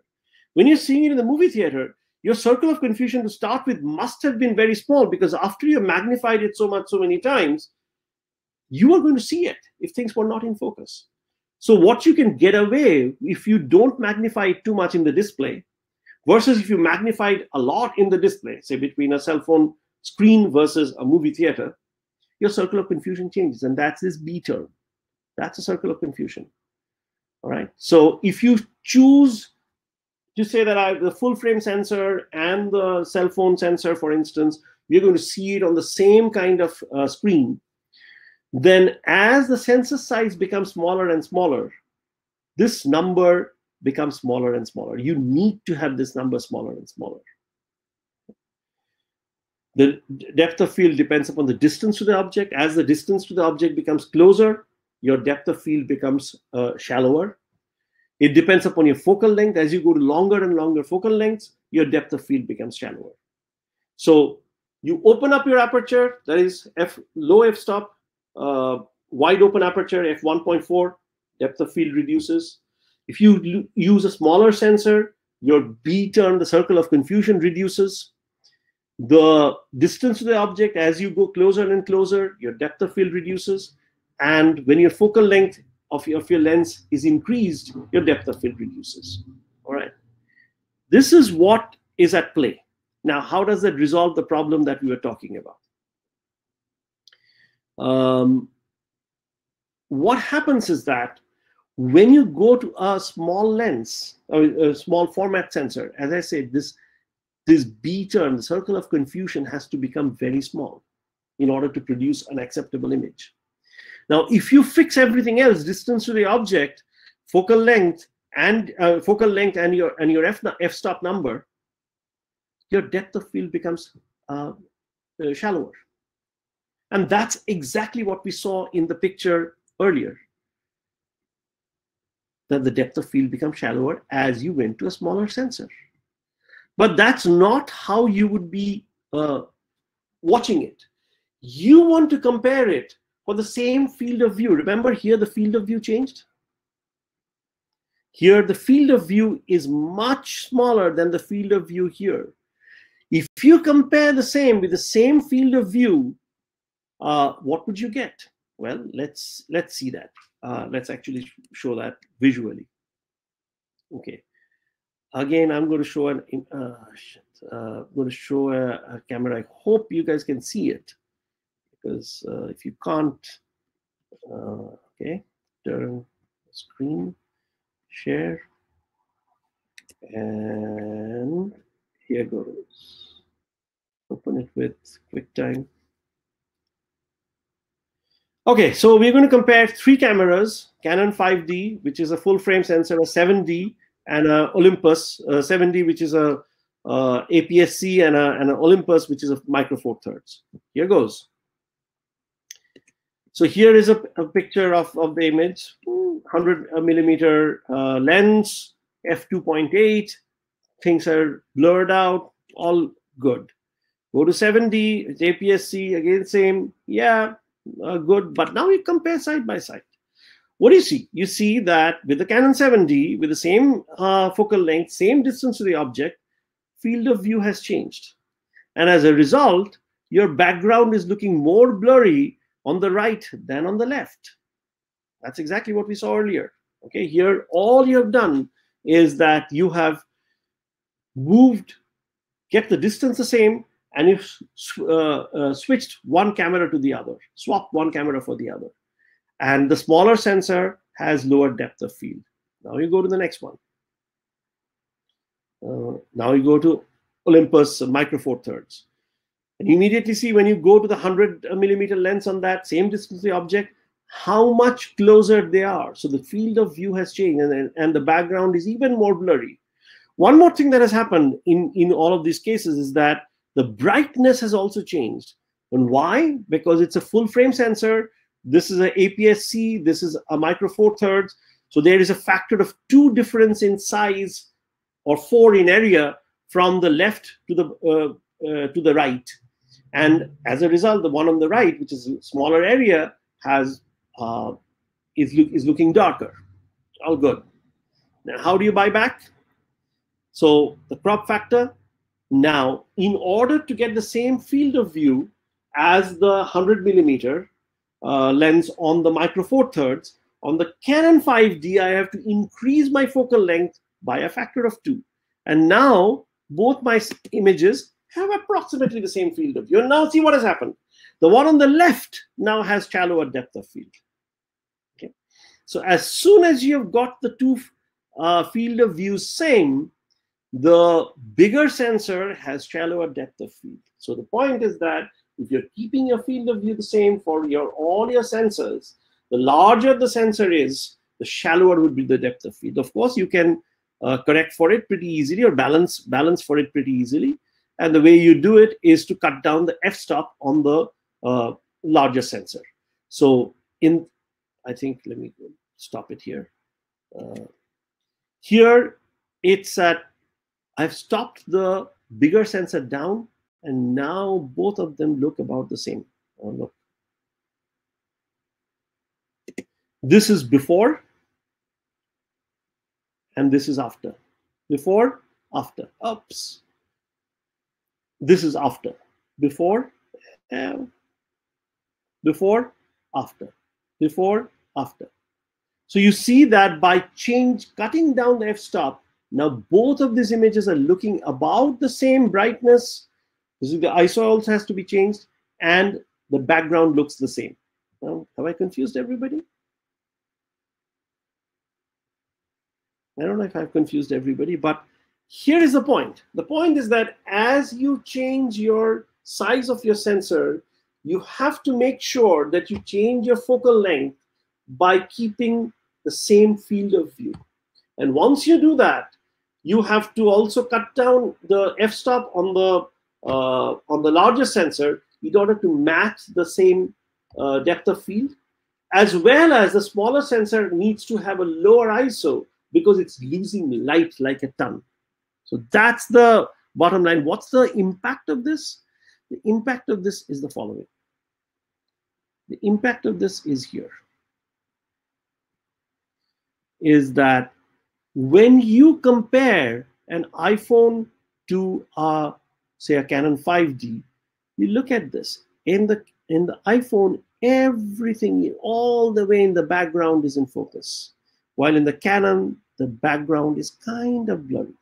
And that's what you get. That with iPhone type of imaging, it becomes so much more difficult to control your depth of field. Let me not stay on this. But in iPhone, there is something interesting that has come up, at least in still camera mode, and that's called Focus app. What it does is that in the camera, since there are 3 cameras, one of the cameras you can use to measure depth between the objects. So let's say the depth between here and the background, which is where there's this picket fence. Once I know the distance, digitally, I can introduce blur because I know the exact equations. And this is what you've done in Focus. Completely digitally, afterwards, I can dial in a different kind of a blur. It's the same thing here. You change where you focus. You start with an image that is fully in focus, and you choose where you want to focus afterwards. This is what the Focus applications gives you. By the way, iPhone actually nowadays producing beautiful shots, and maybe I'll show you one of these. I mean, you probably have seen it, but here is something. Here's an.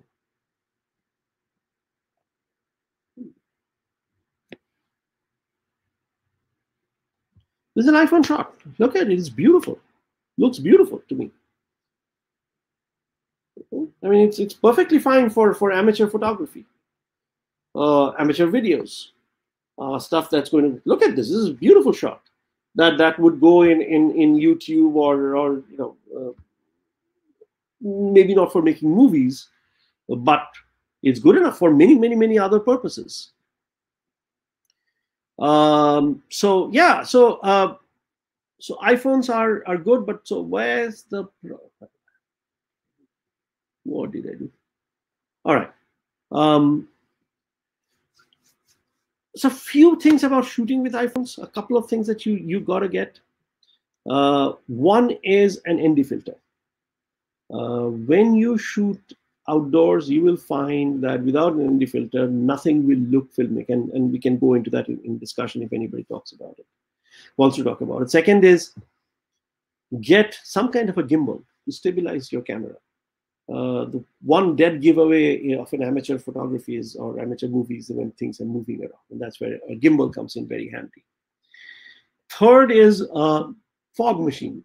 Remember, you want to create this diffused light, which is what the thing about a film is, and that's where a cheap fog machine will do. And fourth is something called a DOF adapter. Well, that's a very interesting thing that has come out. A DOF adapter is a lens kind of you add on top of of your image sensor, and what it does is that it's a lens with some kind of a screen at the back, and it's a lens that projects an image on that screen, and it's that screen that is imaged by the sensor. Now this lens now can have any kinds of depth of field, because now this lens you can change the f-stop and so on and so forth. And that's what would be imaged by your camera, by your iPhone sensor. Remember, the iPhone sensor itself is 12 megapixels, nothing to write, nothing to scoff. It has decent levels. It's got some good 10, 11 stops of dynamic range. So you can get a decent image as long as there is enough light. So if you can change the lens in front of it, which you do with this DOF adapter, you can get very shallow depth of field images. I mean, let me show you. Here is something. Oh, I don't want to show it like this.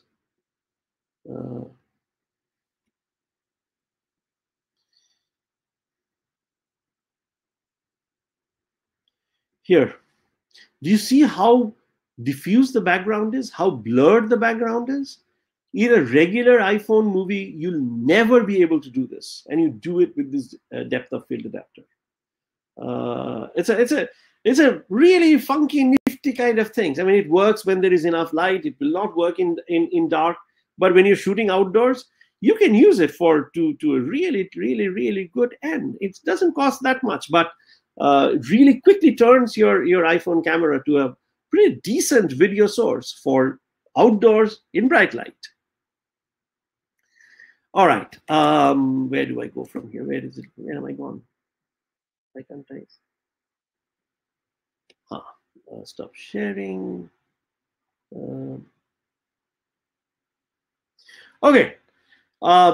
And also, by the way, get a Filmic Pro type of app, which will allow you to change the focal length and so on. I'm going to skip through this slide.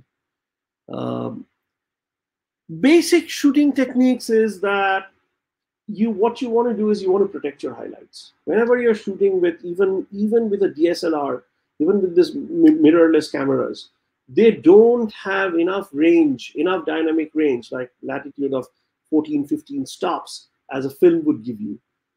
So what you want to do is you want to make sure that your highlights never blow out.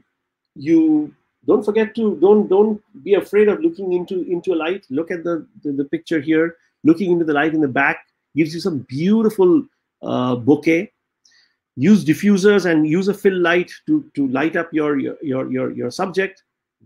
Never underestimate light. Light is a very important thing. It's your biggest friend. So in digital, as I say, protect your highlights. Don't worry so much about your shadows, and shoot flat profile. What do I mean by flat profile? A flat profile means that instead of having a linear signal coming out of it, you remember that these sensors are all linear sensors.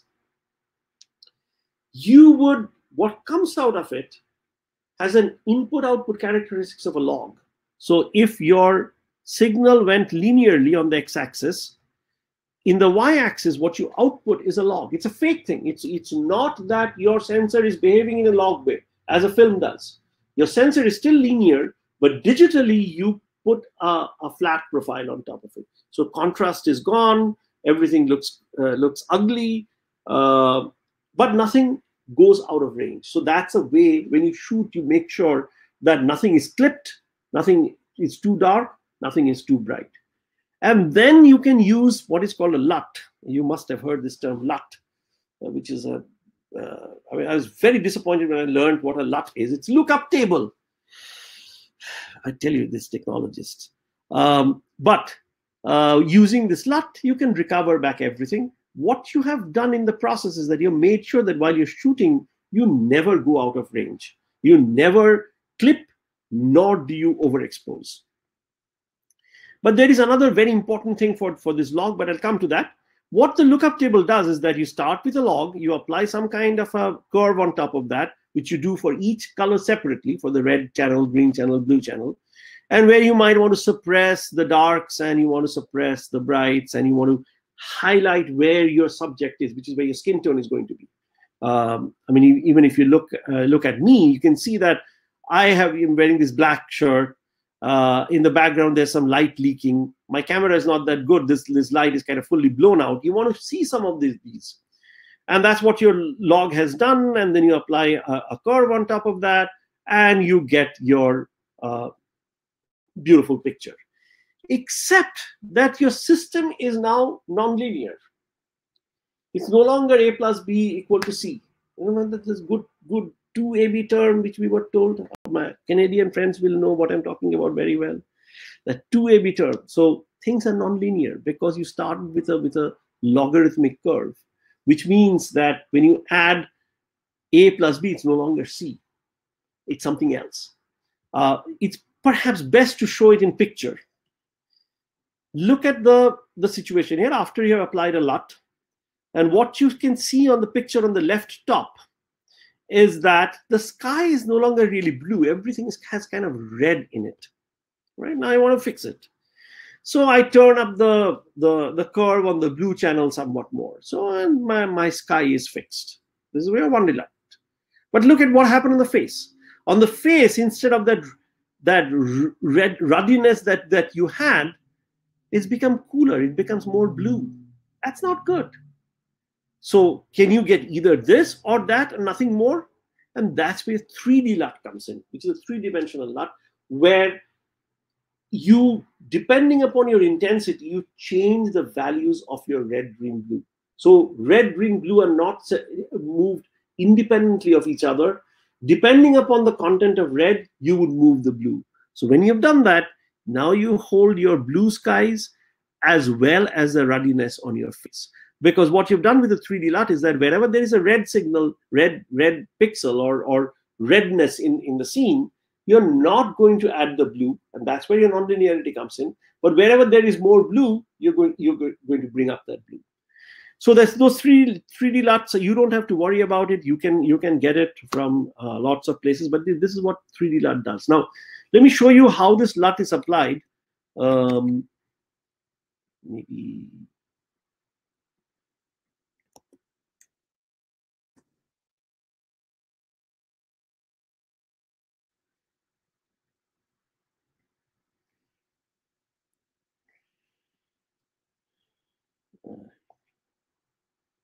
Go through some of these. Let's come here. So you start with an image like this. Looks flat. Doesn't have much contrast in it, but has all the information in it. And you apply a LUT, and it becomes like this. You can change the LUT, and you can give it a different look. For instance, you can give it a look like this, a more crunchy look, more grungy look, or you can give it a vivid look. So this is all what a LUT does to you. You start with a flat thing, you apply a LUT to it, and it becomes like color. Now here it didn't do a very good job because most of these LUTs are defined for a well-exposed image.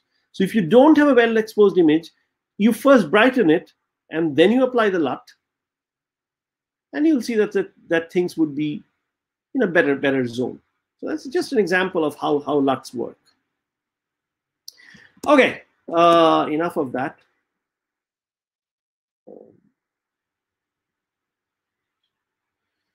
Now, we said that why did we go into all of this? Because ultimately your display is linear. You start with something, your sensor is linear. Why did you have to introduce this log curve and all that sort of stuff in the middle? There is a very important reason for that, and that's because our eye is kind of logarithmic. Our eye does not look at difference in intensity, but it looks at ratio of intensity. So when you go in intensity by, say, 5 magnitudes, when you are sitting on an intensity of, say, 100, is very different. Perception is very different from when you go through this 5 units of intensity increase, while the background intensity is 5 or 10, right? So in one case, you will see a much larger change in intensity when your background intensity was, say, 5 or 10, versus when the same 10 is put on a pedestal of 100. So brighter the object, less contrast our eye has. Darker the object, the more contrast our eye has. Okay? This is an important thing. Our contrast depends upon the background level.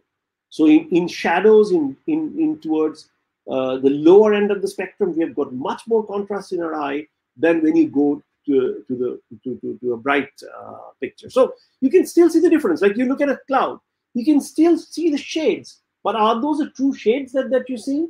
No. Our eye has already compressed it. But it's important to know that those shades are there. Our eye will pick up that detail. What is even, and this is kind of shown here, that this is a gray patch, each with twice the amount of light. So this is 18% gray. So it reflects 18% of the signal back. This reflects 36% of the signal, 72%, this is 9%, and so on, spanning from 0, say 3.5% to 95%. This is what printers used to use. But the important thing here is that 18% gray kind of feels like in the middle. And that's what our eye does. That 18% of light or so, there are lots of details on that, I don't want to go into that. It's about 18% of the light looks like the mid-tone to us. Now, if I have a linear sensor, I do not want to put that 18% on the linear scale because that's where I'm losing out on a lot of signal. I want to put a log curve so that I put most of my bits where most of my information is. Let me say it again. Let's say I've got a 100% range, and here is my 20%, 1/5 of the way. If I didn't put any curve, then the 20% will be coded with the same number of bits as the 80-90% is. But if I put a log curve, I throw more bits at the 20% range, which is where my eye is more sensitive to, than at the 80%, 90% range. In fact, what I have done is that my 80%, 90% gets crushed, and that's a log curve. And that's what you would want in order to keep in all the highlights, while where my signal is, which is 18% gray. I mean, everybody uses the 18% gray to balance their camera, remember? That's where I have turned up most of my contrast. You kind of see it, this red has this log 3G10, where this is the curve, the input light levels, linear light levels, to the output. You see this log curve. This top is 184, and this is 0. This is the 18% point, or the 0.18, and that's mapped to 1/3 of the signal strength, and that's where the 3G comes in. And between this 18% and the 184, where it kind of hits 1, there are 10 stops.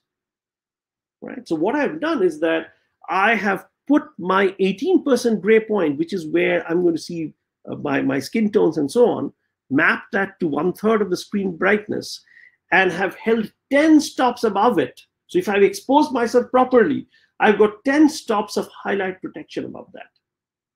Okay. And that's what gives you this film look. You could not have done this if you had started with a linear scale. In that case, you had to have started with like 20-bit, 22-bit of digitization. That's just throwing away bits. When you have a 16-bit ADC, that's already pushing your limits. Or a 15-bit ADC, you're already pushing your limits. Why do you want to do anything more? And that's what is done with the log. So that's why the log curve, and everybody has different logs. Arri has a different log, Sony has a different log, Canon has a different log. Is trying to get the best skin tone and best highlight roll off. And we'll see some of the pictures. Let me not talk of this, but was this worth it? And this is what you see. This was Red's older processing, and this is with the new, what is called the IPP2, which is the new color scheme with this 3G log 10. And you can immediately see the difference in skin tones while holding the background much, much better. All right. The same thing happens in shadow. I don't want to go over it. So let me talk about the highlight roll-off for a second, because that's another very important thing that you should look out for. Look at the picture. The picture on the left has very poor highlight roll-off. The one side of the face is completely overexposed, which is okay. Sometimes that's what you would have. But how it comes into the real exposure is a very sharp edge. There is no smoothing function that you see on the right-hand side. So what's happened is that this camera or this display did not hold the highlights at all. And when it went to the dark, it became very flat. And there was a very sharp transition between the two. Sometimes you might want it. Sometimes there are looks where you might want this kind of a grungy look. But even then, you would want to go or have the ability to go bright to dark in a very gradual way. That's what is called highlight roll-off. And that's one of the things that when you saw the film, you remember how beautifully everything was rolling off. There was nothing, no sharp, harsh edges. Like for instance, here is a picture. I mean, we talked about detail and sharpness. That here is a sharpened version of the same picture, and if you look closely, this looks unnatural. This looks more natural. An edge, as we said, is never an edge. In fact, in films, and that's what kind of give the film the natural look. If you looked at an edge, there is something called a halation. What would happen with a film when it's developed is that the grains would start off with a certain size, and as you develop, they kind of become bigger. They kind of bloat, and in the bloating, it also gives you this lovely roll-offs. So around the edges, and I don't know if you can see it here. Maybe I zoomed in, you would see it. That on the right side, there is this kind of roll off, and that's what we call halation. And today, in order to get even digital cameras to match the film look, we have to add these digitally. And once you do that, and in fact, one of the things that's happening with films today is no longer just the sensor that matters. It's no longer how good your sensor is. Yes, you need to have a good sensor that gives you those 16 stops. But how you display those 16 stops is where all the magic is. A lot of the magic is in the post. When you take them, you roll them off very nicely, you add curves to that, you emphasize some, de-emphasize others, you add back some of the grain so that everything is not flat. There's always have a feeling of texture, which you always had with the film. You add this halation where the edge is not a sharp edge. It's kind of slowly falling off. When you do all of these things, you get really good pictures. In the red case, it started with very simple. This is Phil Holland has done a whole bunch of study on it. And what we found is that this medium contrast and highlight roll-off to give you the best look. This was too harsh. The skins are very flat here. This is the kind of thing that gives you the best thing. And now this is under your control. You control many of these things. It's no longer that you have to live with what you get in the camera. Of course, if you're shooting with an iPhone or if you're making a quick movie, you don't want to spend a whole lot of time in the back end.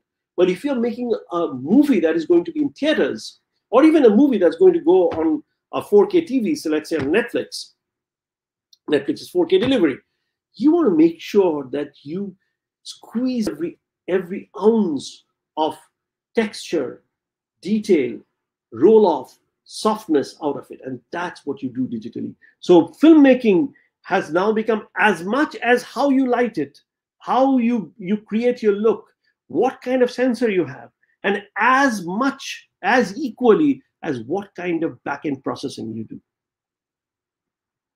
I don't want to spend too much time on this because I want to move to here's a very quick thing that smartphones don't have enough latitude.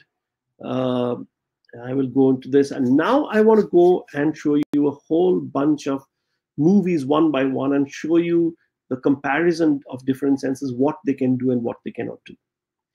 Okay, so I just hope everybody can see the movies that I'm displaying. Before that, I want to give you an example of the detail and sharpness. I remember I was talking about that, how sharpness and detail are sometimes confused. Let me give you an example of that. I think that it's worthwhile seeing that example.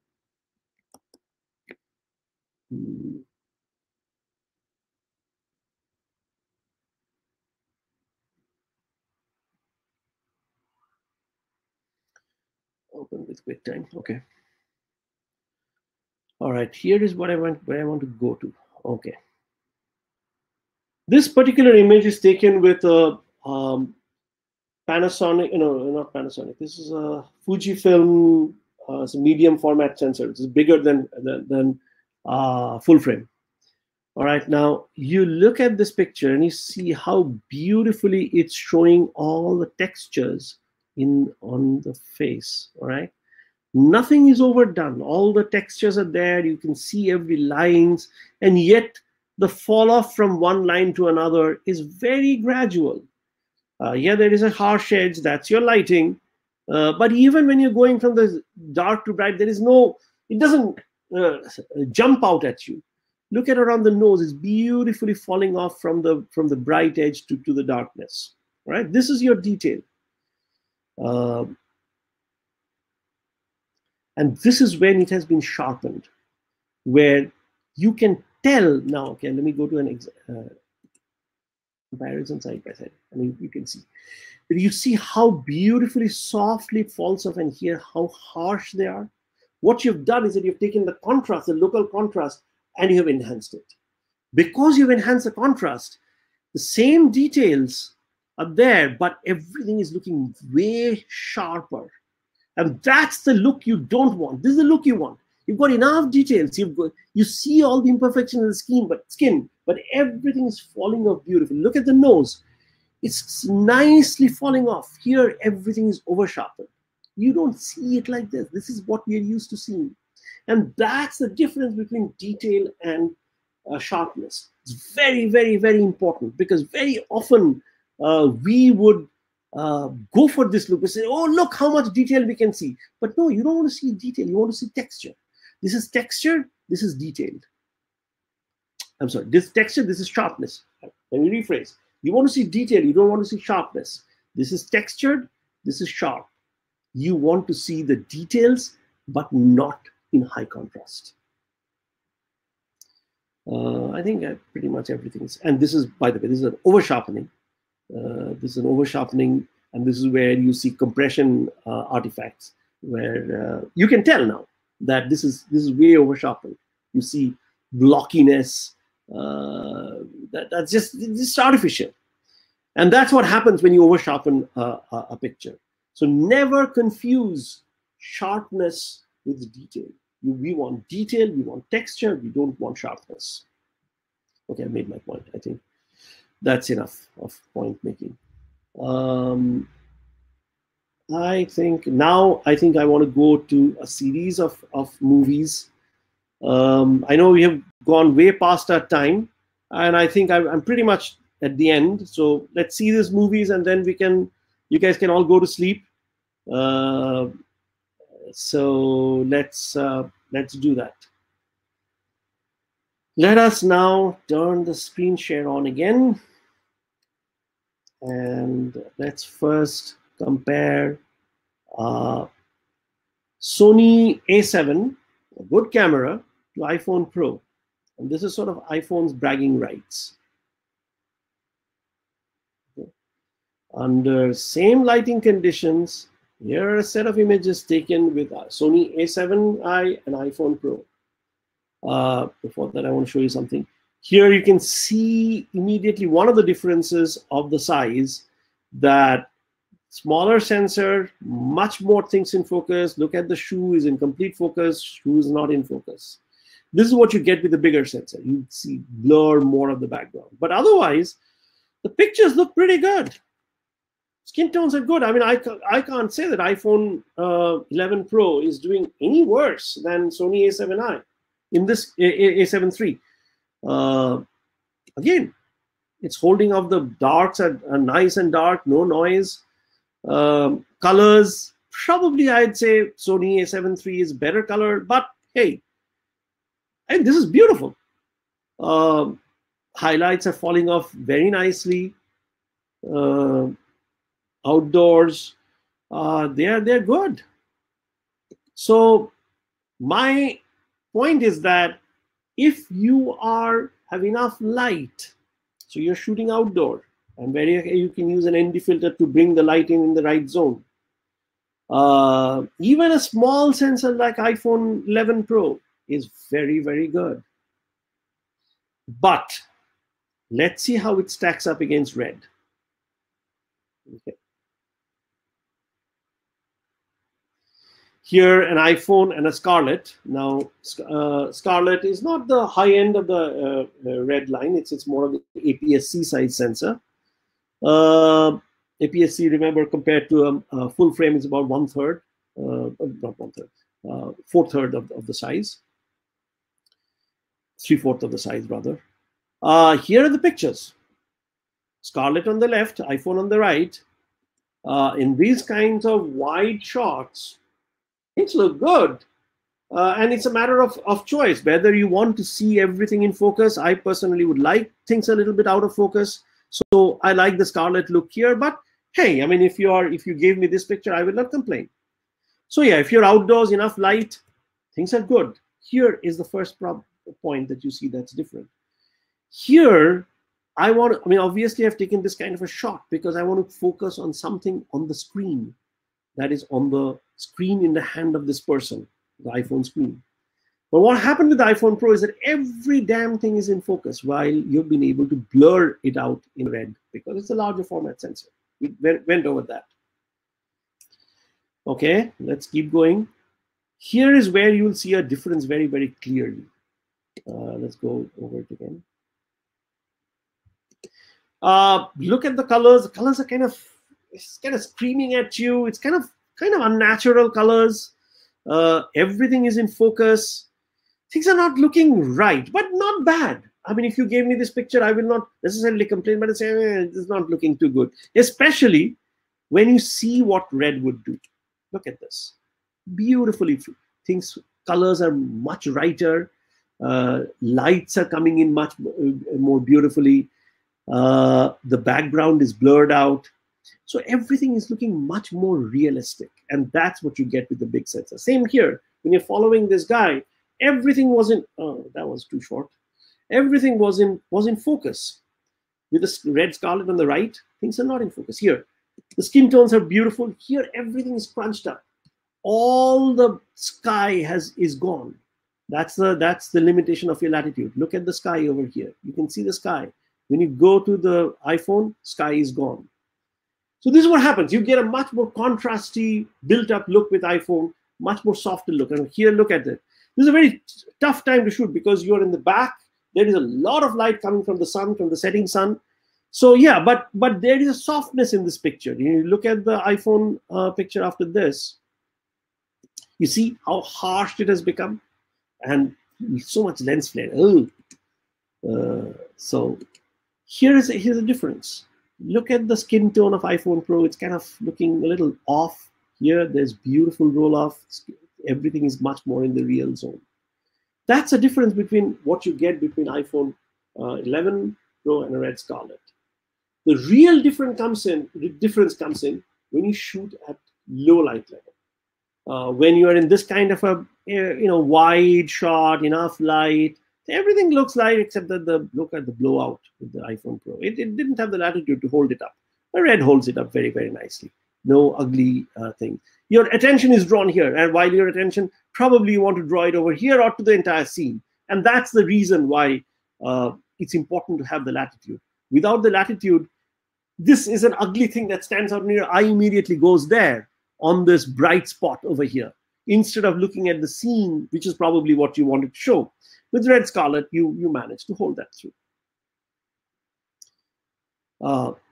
Again, when you're shooting in a lot of light, outdoor, and a landscape, it's good. As soon as you go to low light levels, things begin to fall off, and you will see that even more. Like here, for instance, the setting sun, scarlet is holding off very nicely. You go to the where is it called? I want to show the dark. Oh, the dark one is in the other one. Okay, so let me show the other one, which is where the darkness is shown.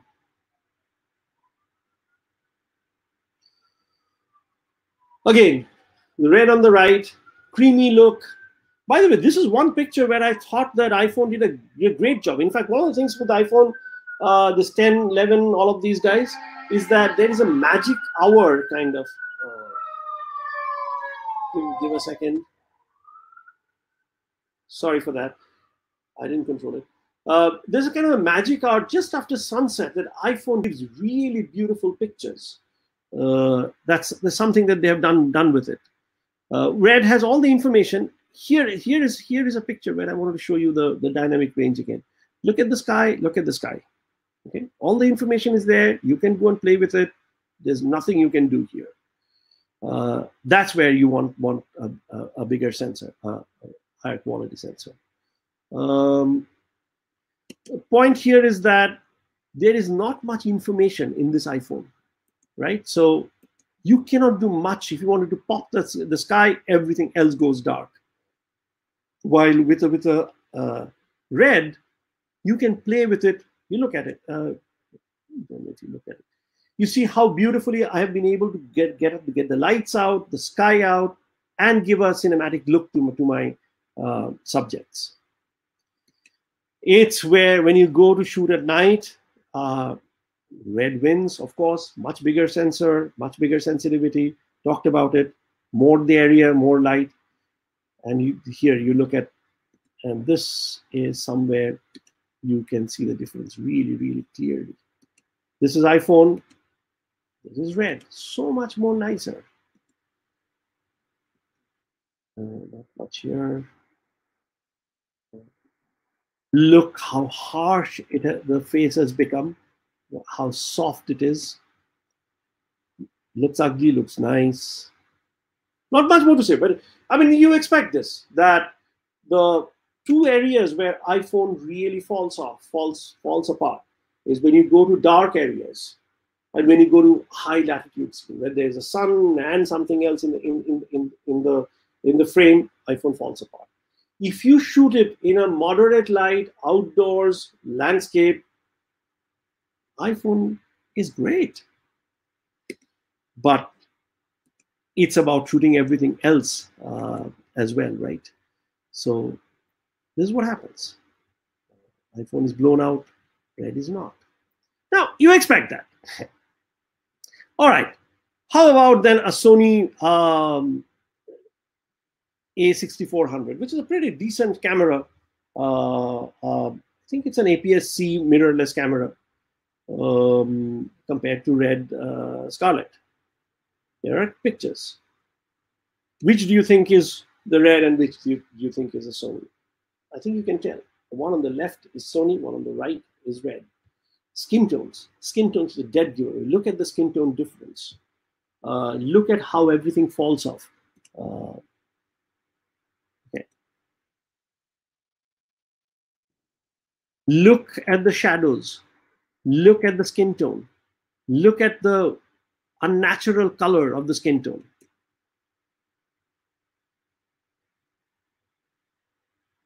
This is where you would want a red. This is nothing has been done to it, by the way. Now no curves or anything has been added. This is straight off the camera.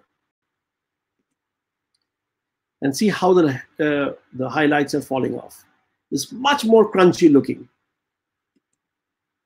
Again, low light, red wins. All right.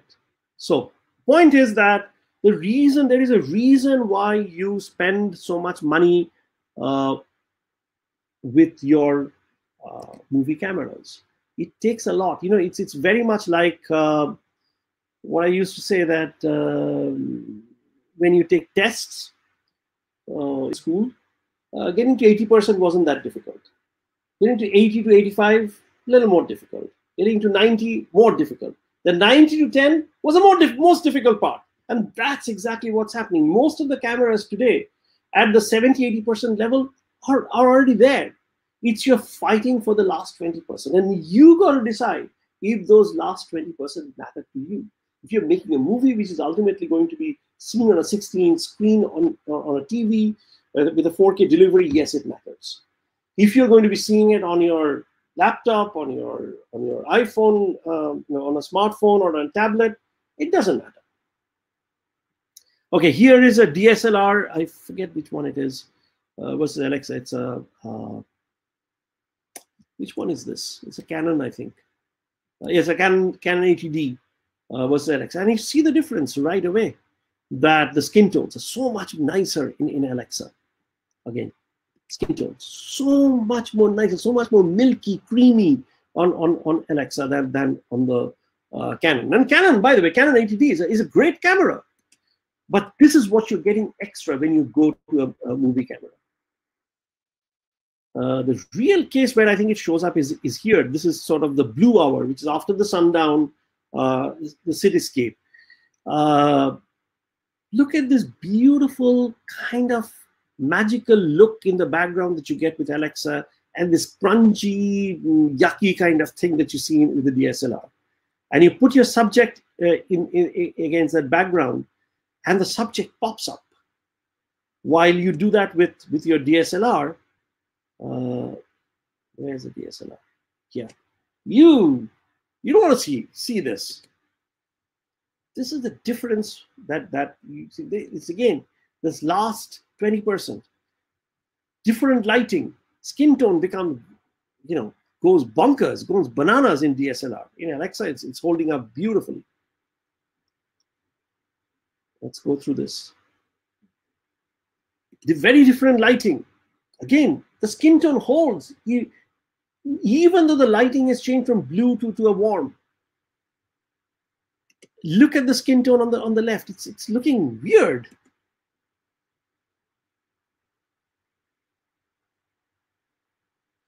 I can go through this, but I think the better thing you see is on this one. Now, this is a very tough thing for a camera to hold up. You have a lot of darkness, a lot of textures here, a lot of textures in the hair, and then you're throwing in fire, and you want to see some of the flickering tongues of fire. You don't want to see everything flat out. All right? And that's exactly what happens. You see the tongues of fire so much more well defined with Harry, with Alexa, than with this Canon. And you see how much of the shadows it manages to hold on compared to the DSLR. I hope you see that. Again, in darkness, so much more pleasing. Look, the subject has almost disappeared against the background. Here, the subject is popping out. Fire, look at the fire. Fire is flat, fire has texture. So you see that the point I'm making is that when you look at compare a movie camera compared to a DSLR, a good DSLR, the latitudes that you get, that is seen both in shadows as well as in highlight, is where all the differences, as well as in the skin tone. Okay, I think I'm pretty much done with this. And by the way, this is where it's a log curve before you've done on the grading. And you see that all the tiny details are preserved. And these are the details that you can show up in your post-processing. Okay. Now let's go to the big guys. What happened here?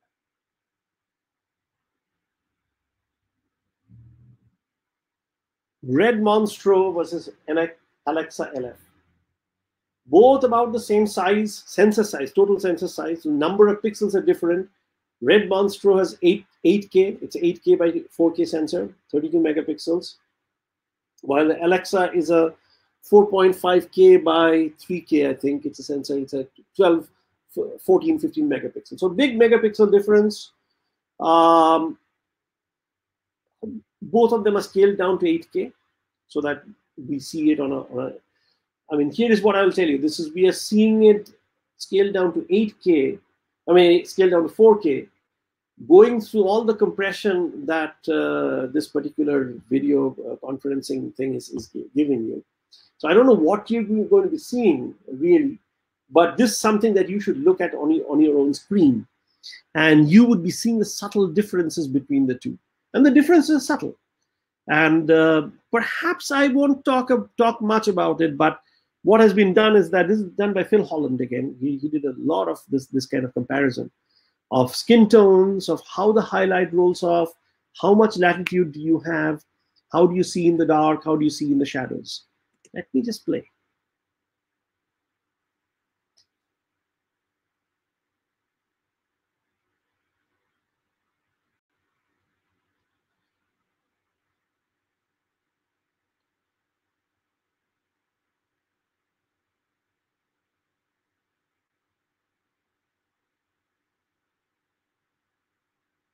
Remember, they were not shot at the same time. They were shot two separate times. So there are always differences in light that comes in, how the subject moved. So you should back that out. By the way, here is one place where I thought even though I think Alexa is one of the best skin tones in the world, this one has a better skin tone than Alexa. This skin tone, to me, how this light falls off is way better than Alexa.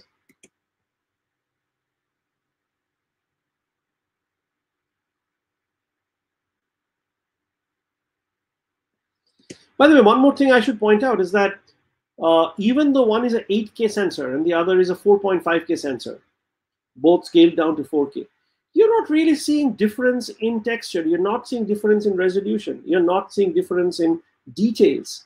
So in a way, one might say 4K is an overkill.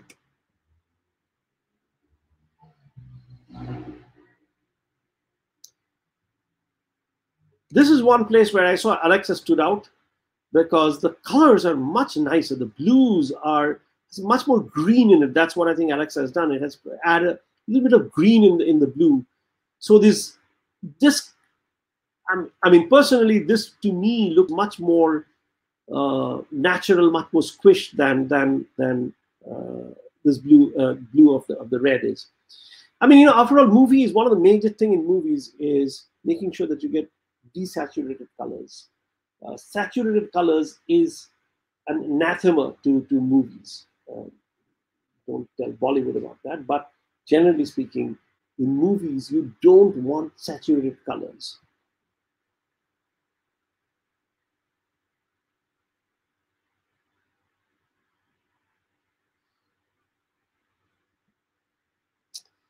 There's subtle differences. Let me not go into that.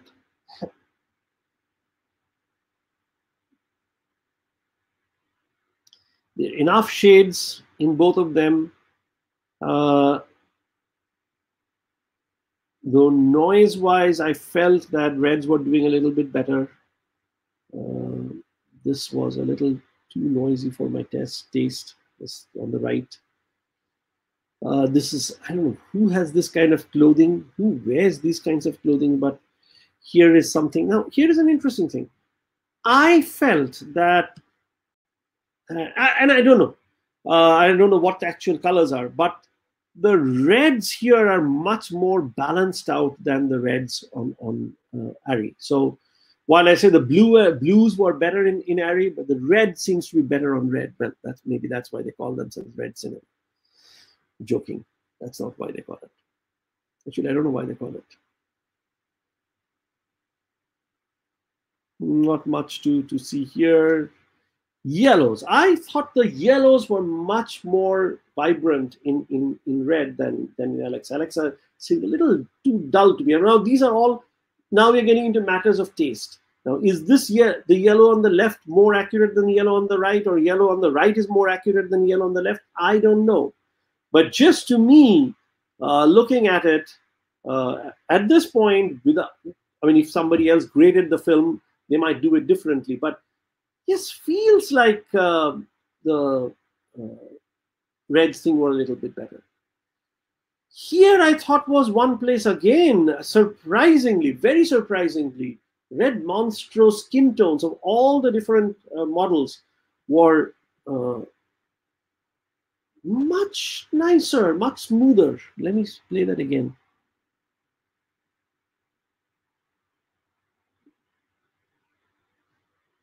And you have to look at it again and again. I think her face, for instance, the face on the bottom right, left, it's much flatter than on the top left.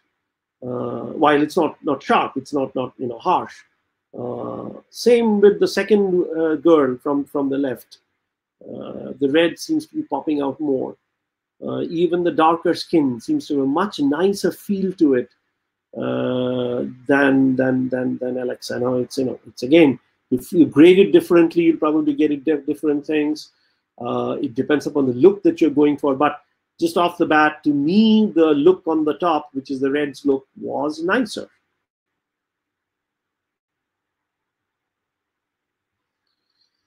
These are tests of various patches with ISO 200, 400, 800, 1600. Daylight source, not much to write home about. Tungsten source, I want to show you something that caught my eye. And you look at the color patch on the left, the browns, and the color patch on the right, which is the Alexa. To me, the Alexa colors are more realistic than reds under tungsten. So this is an interesting thing that under tungsten, just on the color patches, ARRI looks a bit somewhat better. Okay, let's keep going. 3200. So the other point is this, that at ISO 800, 1600, there is not a whole lot of difference. I mean, this is a comparison between ISO 1600 of both of them. In this case, the light has not been changed. The light is the same. You're just in the post changing the ISO, making it brighter. Does it add noise? Well, at 1600 ISO, the ARRI is beginning to show some noise in the bar just above the black. The red is much clearer to me. And when you go to, I mean, here the noise is very, very clear. When you go to 3200, the Alexa noise is way clearer, way more visible than red. So in other words, red is holding on to the darks much nicer than Alexa is.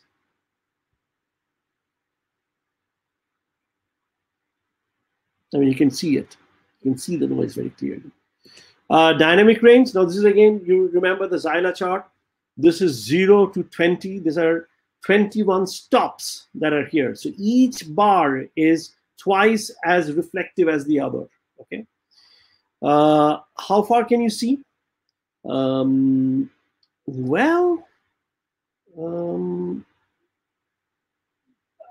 don't know where you can count, but you certainly can see up to 16 stops here in both of them. So I'd say that both of them have about 16 plus stops that you can very, very clearly see.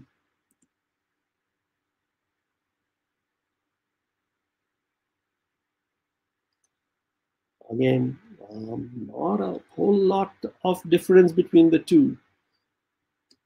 When you go to Rec 709, Rec 709 is one of the color spaces where you finally finish. You shoot in log, you have some intermediate colors where you can see all the colors, all the shades, but then you have to deliver it to a custom format. And all those custom formats have not enough range as your intermediates have. And what I can kind of see is that, now this is now splitting hair, but the ARRI kind of holds the midtones nicer and then suddenly falls off. Red's fall off is much more gradual, and the red in the sixth bar is brighter, and maybe that's where ARRI wins, but over here red wins, where it's more in the dark. So basic thing that I have seen is that ARRI seems to hold the highlights better, red seems to hold the darks better. So reds give you much more this contrasty look that you might want for a thriller or something like that. ARRI gives you much more of the screeny look that you would want for a drama or a romantic drama kind of a thing. So that's what we're back to the beginning. Let's see, what else do I have? There is one more thing I wanted to show you. And that's the last thing. I don't know if you can actually see this. I really doubt, but let me try. This is a work that was done by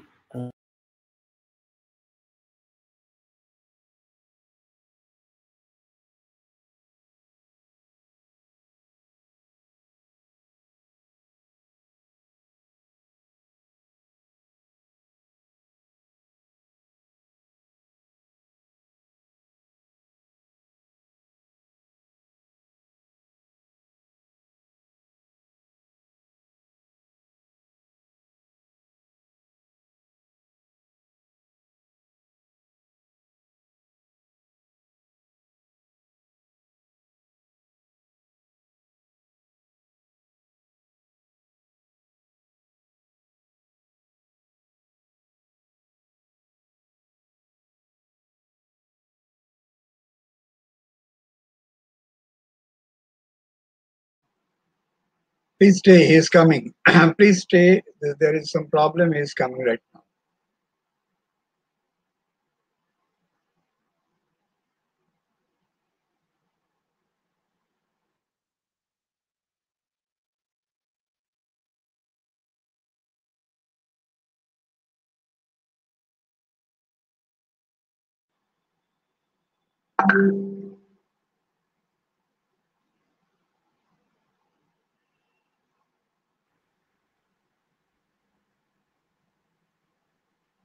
Okay. Okay. Yeah, I'm back, Good. I think. Yeah. I don't know where I dropped off. You wanted to see, show us something. Oh, the resolution. The resolution thing is where I think I dropped off. Okay. So you saw the red versus ARRI comparison thing, right? Yes, yes, right. Okay, all right. So this is the last thing I want to show you. Here you go. Okay. So here is a picture, again, done by Yedlin, where he compared 6K versus a 2.3K footage, all finished at 4K. And he invited us to see, do you see a difference?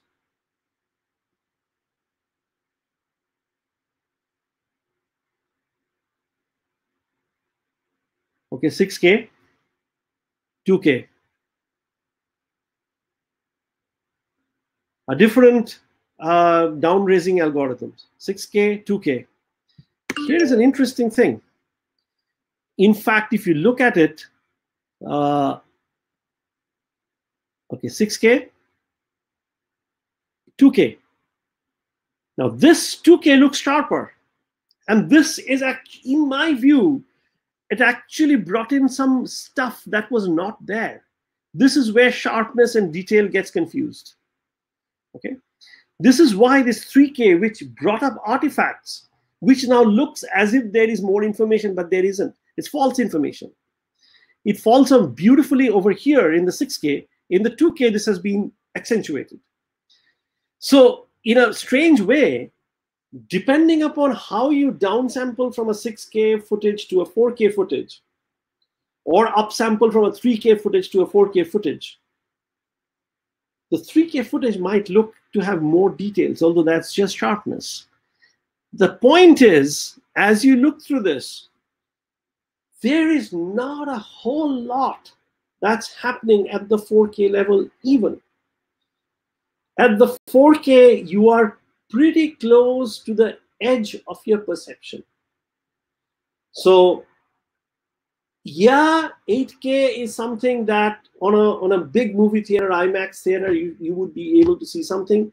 But as far as resolution goes, it's a function of so many different things, of the texture, of how it falls off, of the sharpness, of color, how the color rolls off, that when you fold all of these things together, for me, it looks like 4K is a pretty good place to be. It would be really going into smaller and smaller. Oh, I've lost my slides as well. No, I haven't lost.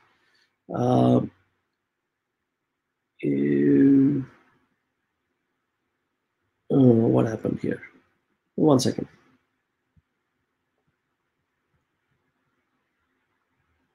I want to go to the last slide, which is where we are right now. And somehow, when I logged out, it got me to the... Just turn off your screen share. Oh, the screen share, of course, yes. Too many controls. By the way, this is actually one of the things which Red users versus ARRI users complain about. Red needs lots of controls. ARRI has few buttons that you press. All right, here is the last slide. So as I said, I think 4K is about the end of the road. 2K is pretty good. But remember that in a car race, it's not the car, but the driver that gets a reward. So right now, where we are at a point, a large number of cameras are pretty equivalent, going from DSLRs and mirrorless to the movie cameras. Admittedly, all the movie cameras, certainly Red and ARRI, when you go to their high-end ones, has way more horsepower, way more stuff, way more beauty than a mirrorless has. But for most applications, mirrorless is good. If you are doing, though, 4K footage, nice movie you're shooting, a nice web series you're shooting, you want to make it stand out in international standards, yeah, you would still want to use one of the movie cameras. Choose the camera that you use. Remember, that's not what's going to make the difference. It's you, your composition, your lighting, and your thought, your vision that's going to make the final difference. So I think that's pretty much where I want to end. We've taken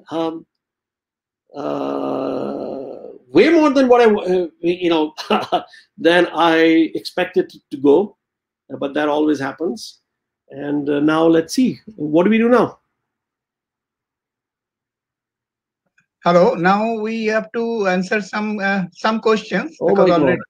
it's 30 minutes. Just 2-3 questions we shall take. Don't worry about it. I can take questions, but okay, all right.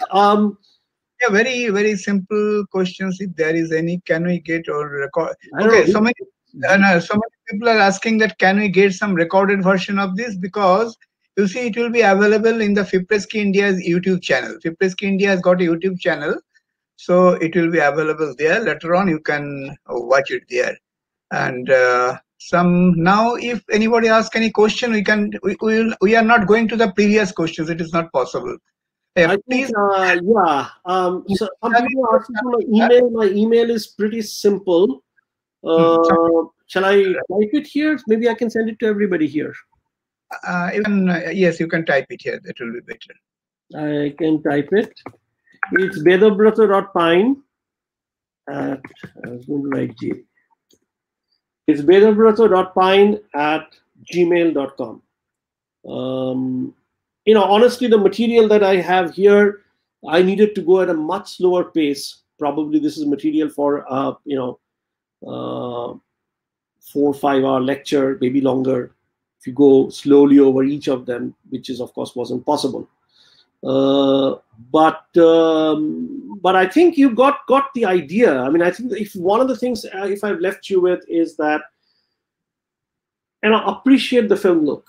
Most of us don't. Most of us, are so used to watching crappy images, especially when it comes to sharpness. I see a lot of the time people just sharpen an image and say, this is where, look how much resolution there is. No, it's not resolution. It's crappiness. So that I think the most important part of making a good image is to make it creamy, make the going from bright to dark in a nice, gentle way, not in a harsh way. And a lot of that, of course, depends upon your how you light it. There is no substitute to it. There is, of course, as I said, today's cameras have become so much better that you can, increase the ISO, pull it up or push it up in post quite a bit. 2 stops for sure. More than that, I would hesitate. Again, of course, it depends. I mean, you've got to shoot. You've got a problem sequence which is important for your storytelling. It's going to come for 2 seconds. Sure, go for it. But don't shoot your entire movie on that. You have got a static shot on 8K, and you want to establish it, and you want to give it a little bit of a movement, and you want to use digital pan and zoom. Sure, but don't think that that's a substitute for establishing your shot using some motion. Now, there is one question. Oh my God! I mean, I don't know how to email. I'm not able to serve. You go to this one. I'm just highlighting it. You see, Shamgata Banerjee. If 4K is the end of the road, or where do we go beyond this? Yes. Short answer: I don't know. Every time I argue from physics, I lose. There was a time. Oh, by the way, did people not get my ID, email ID? Or okay, let me type it again once more. I'm typing. You just tell me. bedabrata.pain@gmail.com. There you go. All right. So 4K. So look, people are already talking about 8K TV. So I cannot say that that's the end of the road. Like if you look at pixel resolution, what our eye can see, we are talking about probably something like 600 megapixel. But then, and this is where the problem comes in, that our eye does some very, very, very funny things. Our eye has a 150 plus minus, total 150 degrees field of view. No, what am I saying? Yeah, 150 degrees field, 150, 160 degrees field of view. But most of your resolution is in the middle. That's where you see most of your stuff with. The resolution very quickly falls off towards the edges. Is that the way we should be shooting? Is that the way we should be displaying? I think a bigger thing that would happen is in the display technology. Not just scaling up pixels, but maybe seeing it, showing it differently.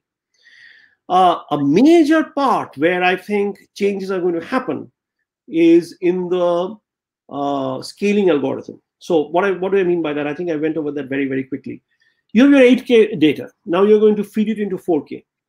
So you are somehow reducing your information from that 8K to 4K. So it's actually a factor of 4 loss, because 8K versus 4K goes into 4K by 2K, right? How are you doing that? Surely you're not subsampling, because then you might as well have shot it on 4K. So you're going to use those 4 pixel data and go into 1 pixel. And you do some kind of processing there to still give you the impression of texture, which you captured in 4K, but would kind of be lost, but you'll still be seeing it. And that part we haven't mastered very well. I think that's one area where there's going to be a lot of improvement. Furthermore, there are areas of the image where it's very flat. I mean, look behind me. The wall is flat. There's no reason for us to throw away that information. In fact, we can use that information to improve the signal to noise ratio. Right? So this element of where you bin pixels together to improve your signal to noise ratio, where you use that resolution to bring in an extra texture without adding sharpness, is where the scaling algorithms are. And scaling algorithms, I think, is one of the most overlooked areas of color grading and image processing today. I hope that answers the question.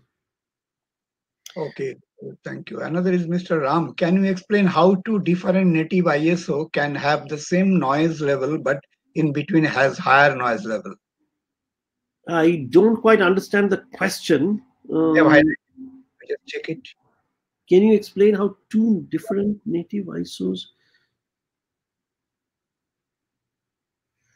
I mean, if you're referring to the example I gave you between Canon A7S and A7R, I think that's what you're referring to. I think this is where face-to-face interaction becomes so much nicer. But if that's what you're referring to, the issue is very simple. That the 1 per pixel gathers more light by throwing away resolution, and when you have more resolution at the same ISO, you would see much lower noise. Or for the same brightness, you get much lower noise, because one is generated from an image that has way more electrons. Let me give you an example. Let's say I have the same light falling on 2 sensors. One of them has a 3 micron pixel, and one of them has a 5 micron pixel. What would happen? Well, the one with the 3 micron pixel, everything else is the same, will capture, say, 3 squared, 9 units of light, whatever the unit might be. And the one with the 5 micron pixel will have 25 units of light. So 9 versus 25, almost a factor of 3. So the one that has a bigger pixel either will be way more brighter, but if you match the brightness, then has lower noise. Why? So 9 units, let's say it corresponds to, say, 900 photons. Okay, and let's say 1 photon to 1 electron. So 900 electrons in that pixel, in that sensor. And in the other one, you get 2500, 5 squared, 2500. So 900 electrons has a signal to noise ratio of 900 square root, that's 30 to 1. The other one is 25 square root, 50 to 1. right? 30:1 versus 50:1. At this point, doesn't seem that bad. But suppose instead of 900, there were 9 electrons in one and 25 in the other. And the read noise of both of them, let's say, is 2 electrons. Now you do the computation and you see how the pixel that had 25 electrons will have much better signal to noise ratio and much better appreciation of the signal than the other one. And that's why when I say that whenever you go to a smaller pixel, you lose out in terms of noise. So if I am given, so that's why between A7S and A7R, by the way, cameras today, it's not just the pixels or even the sensitivity that matters. What matters is, not what matters, a large part of the things is how you display it, what are the features that you have, what kind of autofocus you do, what kind of log curve you're using, a whole bunch of other things. So choice of a camera is a very personal choice, ease of handling, all of that kind of stuff. But the fundamental physics is this, that whenever you take the same format sensor, same size, lower the number of pixels, the more sensitive and more latitude it would have. All right, is it practical to shoot log with an 8-bit camera? Yeah, you should shoot, even on an 8-bit camera, you should shoot log. It is very, very practical. In fact, they give you the flat profile, if I remember correctly, on 7.3 as well. Okay. Please explain chroma subsam. Oh boy, color grading in terms of 420 to 422. I did not cover that. I did not get in that. Maybe we can take that separately, because that will. I have to start from scratch to talk about what chroma subsampling is and 420, 422, 444. That would be opening up new stuff. I don't want to do that at this point. That would take too long a time. Maybe we can talk about that independently. You have my email. Why don't we get global shutter in the red code? Yeah. Global shutter. As I said, Sony did introduce their S65, I think was a global shutter, or S55. I can forget. I forget. And then they went back from it because, intellectually speaking, yeah, I can see that global shutter would be better because you are freezing motion. Everything is happening at the same time. Things should be okay. Things should be good. But two things happen. One is that, remember, even a display is happening on a raster scan basis. It's not happening simultaneously. And our eye is very used to seeing this delay, because even on a film, when you have the shutter going, some of the pixels will expose sooner than later, because there was literally a shutter with an opening blade that was going in front of the lens, in front of the film. So we're very used to seeing this rolling shutter, and as a result, the second part, anything that's a problem is usually turned into a feature, and then that's what has happened. How the motion blur takes that rolling shutter into picture, and how the rolling shutter takes, how a global shutter takes rolling. How the rolling shutter takes this motion blur into picture, and how global shutter takes motion blur into picture is very different. And I think we are more tuned to seeing the rolling shutter kind of behavior. And that's why I said one of the major things that you do whenever you're shooting a movie. I mean, I'm not talking about real cinematographers, filmmakers. I mean, quick films they're shooting on your iPhone. One of the things you must do is choose your FPS. Don't let the camera decide it, and that's why you get an app like Filmic Pro or something which lets you choose it yourself. You choose 24 FPS, and you choose 180-degree shutters, which means half the time the sensor is operative or it's sensing light, which means that you set your shutter speed to 48 FPS. That gives you the motion blur that we are very used to seeing. Not to say in a real movie we do not use 90-degree shutter. Often you use 90-degree shutter for a very important reason, and that reason is that if you have motion and you want to give this jarring, quick blast, you want to make the motion more jittery, more juddery, and that's where you go from 180-degree shutter, cut it down to 90 degrees shutter, and things would look more shaky, more punchy. On the other hand, and this is something that when you're shooting in low light, motion will not matter so much. You can actually go to 360-degree shutter, so 24 FPS frame rate, 24 FPS shutter speed. You get double the light, which is very important in low light level. Okay, according to DxOMark, for a lot of dynamic range is changes. Very good question. Excellent question. Let's see if I can explain that very, very quickly. I think I had a slide. Okay, but I should have actually shown that. So what happens is that in all of these cases, you're keeping your light level the same, and afterwards, you are changing your ISO levels, which is essentially adding a digital gain. Now, you don't want to gain up everything. Remember this log curve, you kind of gain up at the shadows and still keep the highlight roll off. But as you're moving up and up in the scale, the amount of latitude you have above it is now slowly reducing. Let me perhaps go to that. Can I go to that slide? Oh boy, where is that slide? If I had it, I would be able to show it.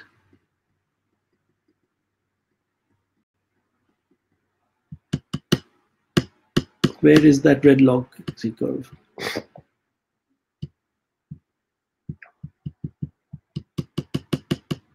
Yeah, so look at this curve.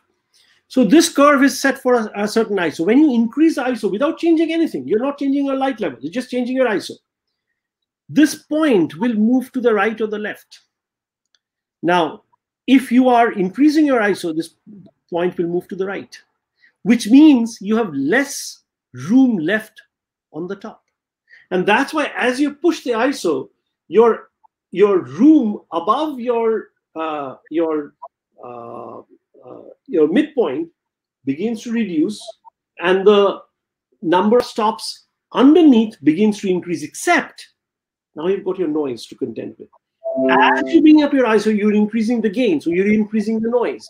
So as you go after 4 or 5 stops, the noise begins to pick up. Now what's happening is that you're losing light at the top, or losing room at the top, because you're squeezing that room. But at the bottom, you cannot add anything more without bringing up noise. So as a result, as you increase your ISO, your total exposure value that you can go to slowly begins to change, begins to become smaller and smaller, because you're losing headroom at the top, which you could have made up by headroom at the bottom, but except the noise comes in the picture and cuts that. So for all sensors, as you increase your ISO, you will generally get a lower number of stops that you, or lower number of exposure values that you have. I hope that that explains it. But I mean, question is how you distribute these number of stops above and below. And in fact, Red and ARRI does it slightly differently. And I had a slide. Let me see if I can bring up that slide. I didn't talk about OLPF. That's another important thing that I missed. But so here is an ARRI. Generally speaking, if you stop it down 3 stops, ARRI can't go below that. But ARRI holds the highlights 1 stop above Red. So which means that I have exposed it, then I just push it. I just increase the ISO and see where my picture begins to fall off. Red, because it has lower noise, it's better in shadows. It holds off almost 2 stops better in darkness, while the ARRI holds off maybe 1 or maybe actually 2 stops over in highlight. So personally, I think right now, if you compare Monstro and Alexa LF, they both have about the same latitude, except that the Alexa is a little bit better in the highlights and the Red is a little bit better in low lights. So that's the best way I can explain. All right, again, how does dual ISO work? Lovely question. Dual ISO, you have to design the sensor that way.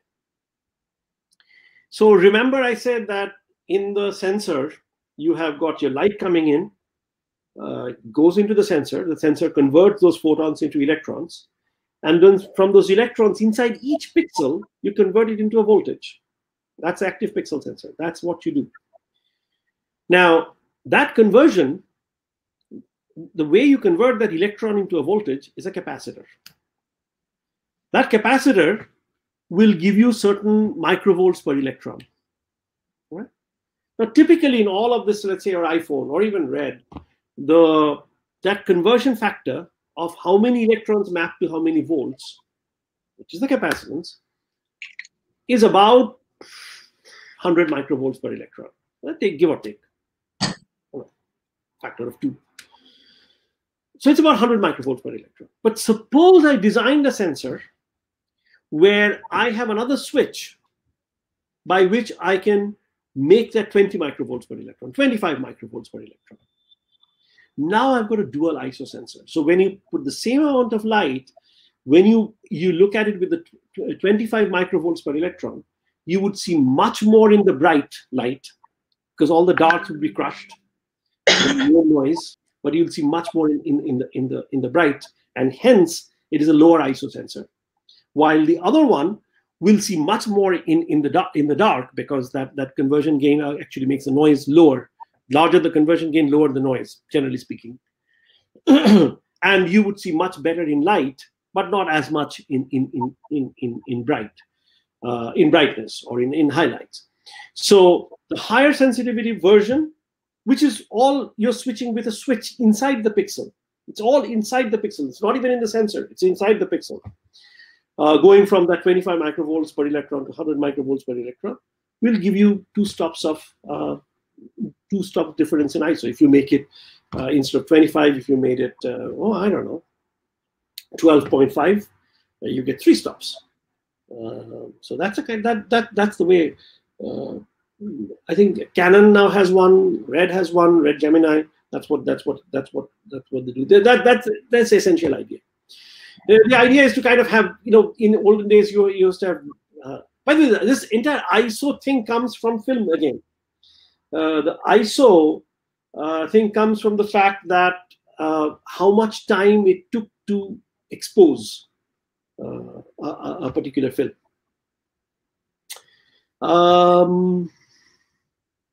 Is the image best captured on native ISO just a myth? Well, there's a lot of, depends upon your light. Now the native ISO, when you go to bright sunlight, is very different from the native ISO when you're indoors.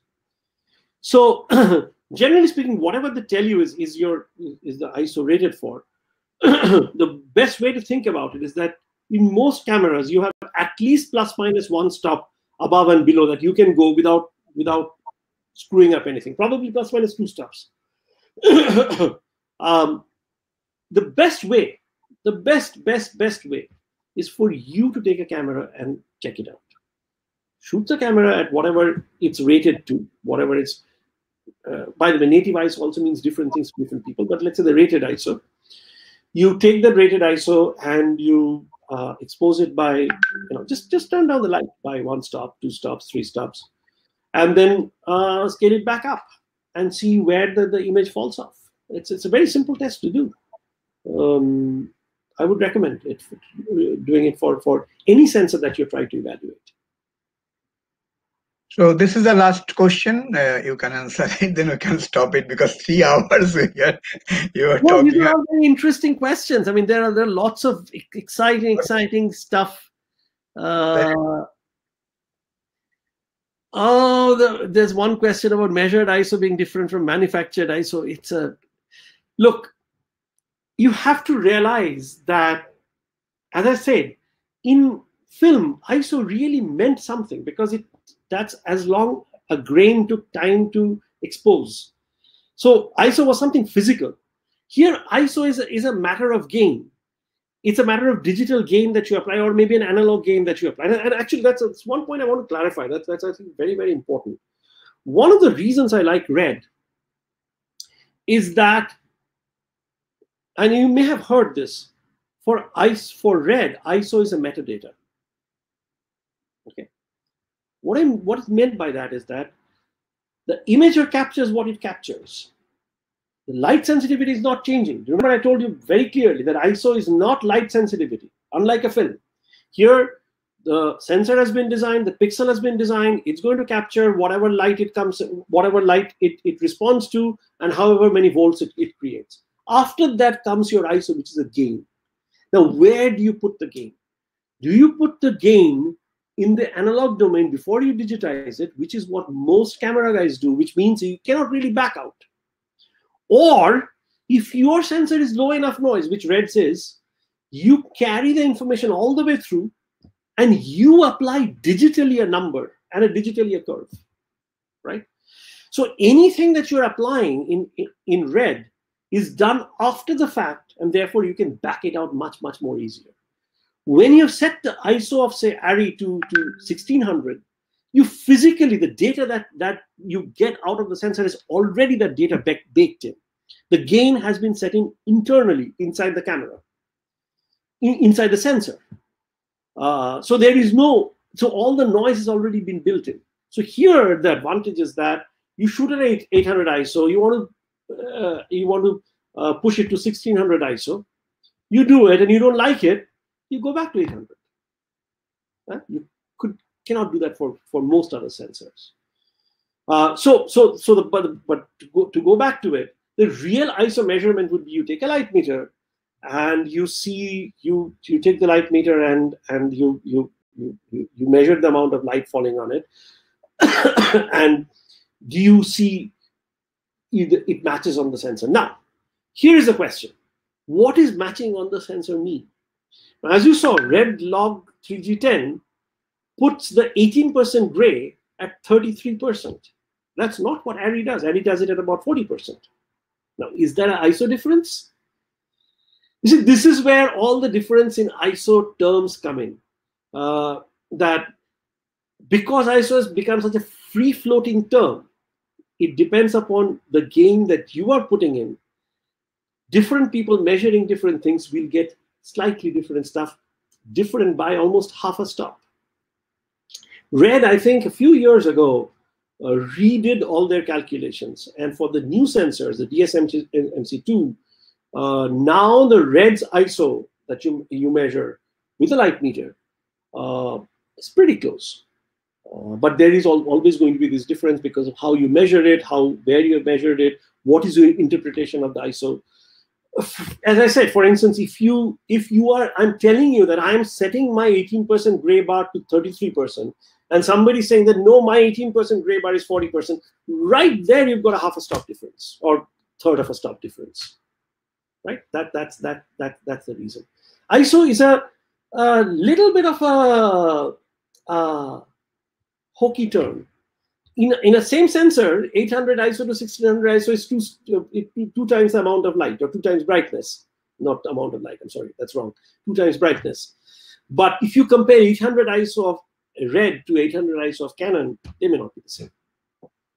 There was a question asked, what you said was the last question, that binning, pixel binning. Well, pixel binning, first of all, is available now on most cameras. In red, it's definitely available because you have so much resolution. In ARRI, it doesn't make sense. But yes, pixel binning I've used times to give you. Pixel binning can be done both ways. It can bin pixels, which is averaging, or you can add pixels, where if you're in low light level, you can actually add pixels. So now you can trade off your resolution for the signal. So you saw what I meant. This is an 8K.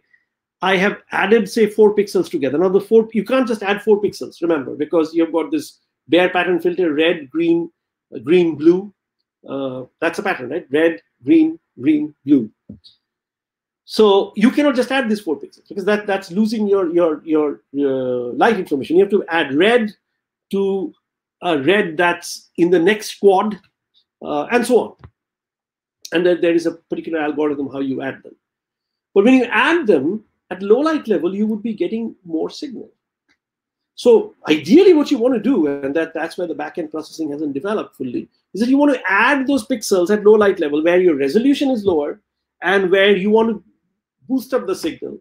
At the mid level, you want to keep your native resolution and find a way to take out every single detail. And at highlight level, you want to bin them together and maybe even bin all the colors, because our color perception in bright light is very, very poor, right? So, and maybe you want to bin them. So you want to add, do nothing, bin. When will such thing be available? I don't know. Is anybody working on it? Some people are. I don't know. Are people thinking about it? Not many.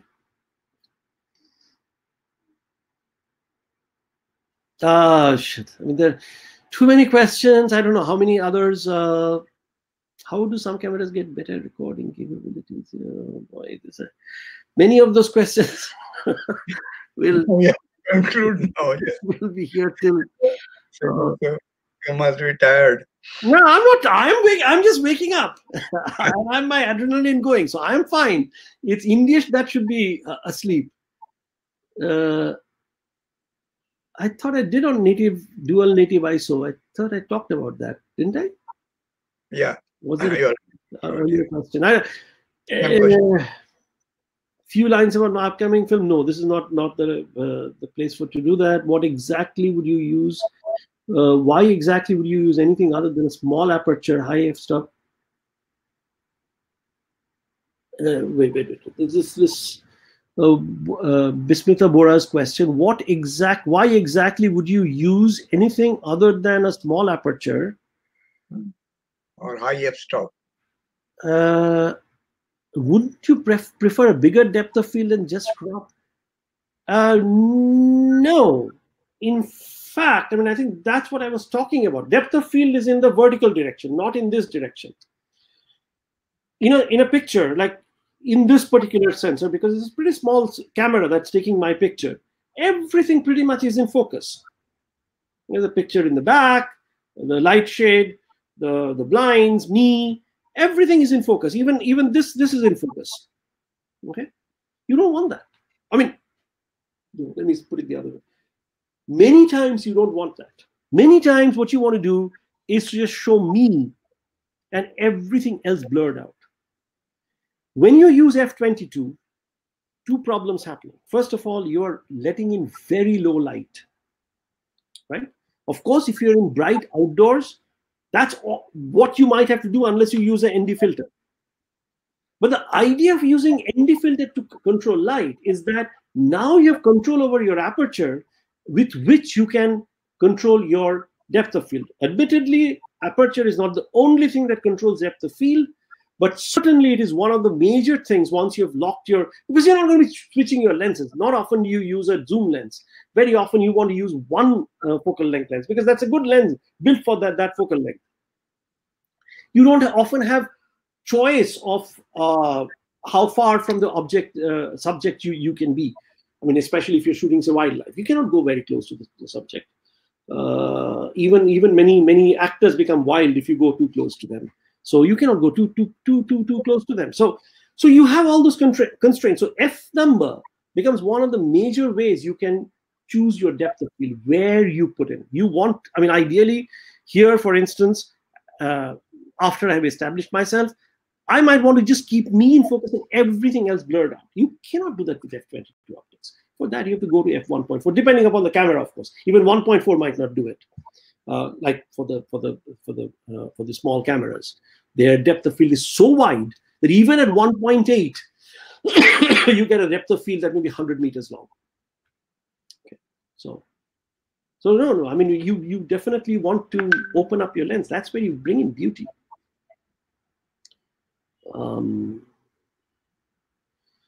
Compression. That's another whole different ballgame.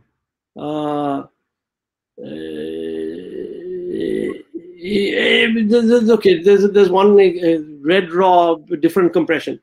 Yeah, one of the great things Red has done, one of the apart from making the great sensor and all that, was their compression algorithm.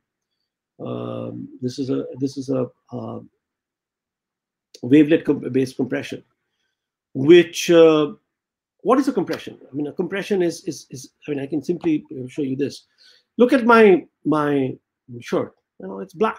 Pretty much it's black everywhere, right? Why do you want to send 10 bits for every single pixel of my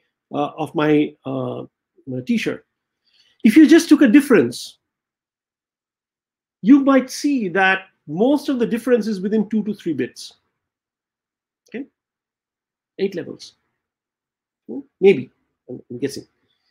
If that's the case, then I can send one 10-bit information and those multiple 3 bits information. It has exactly the same information content, but I have cut down the amount of data that I send. Now, this is the essence of compression. The essence of compression is seeing places where the difference is small, contrast is small, and I want to send only the contrast data and an average data. So that average data, covers that entire region, and in the region where the contrast is small, I can get by with one very high resolution data, 16-bit data, and a whole lot of 2, 3, 4 bits data. Okay. Very essentially, this is the idea of compression. Now, how you do this, how you achieve this, how you find out which areas are of equal contrast, and so on and so forth, is where different compression algorithms differ. Red's algorithm, which is the wavelet based, is very good at doing that. So even when you cut down, go to 7:1 compression ratio, which is a very acceptable numbers for 8K, you don't lose out a whole lot. I mean, if you compare the loss of information between 1:1 versus, say, certainly 5:1, not a whole lot. 7:1 is perfectly acceptable. Even 12:1 for most cases where you would be finally finishing in 2K. Don't worry about it. Maybe even in 4K. So yeah, I mean, how you shoot it matters. But generally speaking, there is a lot more redundant information in a particular scene. And if your compression algorithm is good enough, you can take those information out, the redundant information out, and reduce the amount of data that you're sending out. By the way, our eye does that beautifully, and eye also gets fooled as a result. Our eye probably has, if you look at, counted all the rods and cones in our eye over this 150 degrees field of view, 150, 160 degrees field of view, it's about, I forget, it's 200 million or so. Now I forget the number. It's in that range. Total 200 million rods and cones in our entire eye. The fovea, or the macula, which is the portion where most of the resolution is, and the fovea, which is even smaller part of that, which is where all our color vision is only about 6 to 7 million. The rest is giving you all this field of view. Our eye then sends all the information through this optical nerve that goes to our brain. This optical nerve is right next to the fovea, and there's a small opening, about a millimeter or a couple of millimeter square area, through which this optical nerve goes in, bundle goes in. If you compare the amount of data that optical nerve can carry, it's nowhere near 200 million. It's nowhere even near that 6 to 7 million, which is our high resolution data. It's not nowhere near, it's close to that. In other words, our eye also does that and then fuses the data later on in our brain. Imaging happens in the brain, it doesn't happen in the eye. So bottom line is that, so it is raw. Raw is raw. But it is, the 7:1 doesn't degrade your image much, unlike many other algorithm like H.264 I think is a pretty bad compression algorithm, throws out a lot. It's very lossy algorithm. In other words, what I'm saying is that if you take the 1:1 data, pass it through a 7:1, and then go back to 1:1, then do an inverse, you won't find that much information loss. While in H.264, that's no longer not the case at all. So raw is raw. So even at 7:1, it's pretty much preserving everything. All you have done on that raw is that you have added these 3G log 10 which of course you can back out. That's the way you're packing the data so that, let me re-emphasize, 18% gray, which is where all our skin tones and all are, and one stop over, one stop under. If you can get that accurately, if you can get that with high resolution not in spatial resolution, but number of digital bits resolution, right, you have done your job. And that's where this log things make so much more sense. The bigger question for me is that, will we get a nonlinear sensor like film? It's an interesting question.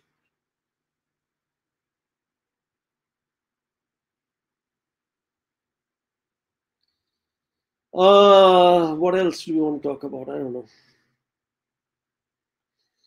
Can I tell something about color grading? Yeah. In India, we spell it with C-O-L-O-U-R. In America, we spell it with C-O-L-O-R. Just joking. I'm just joking.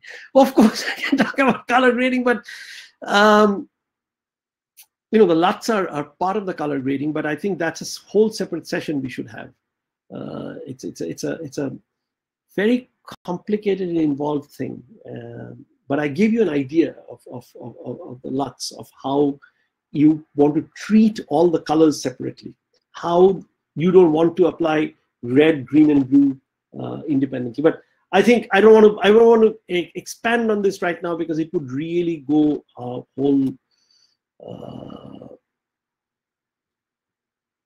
whole different ballgame.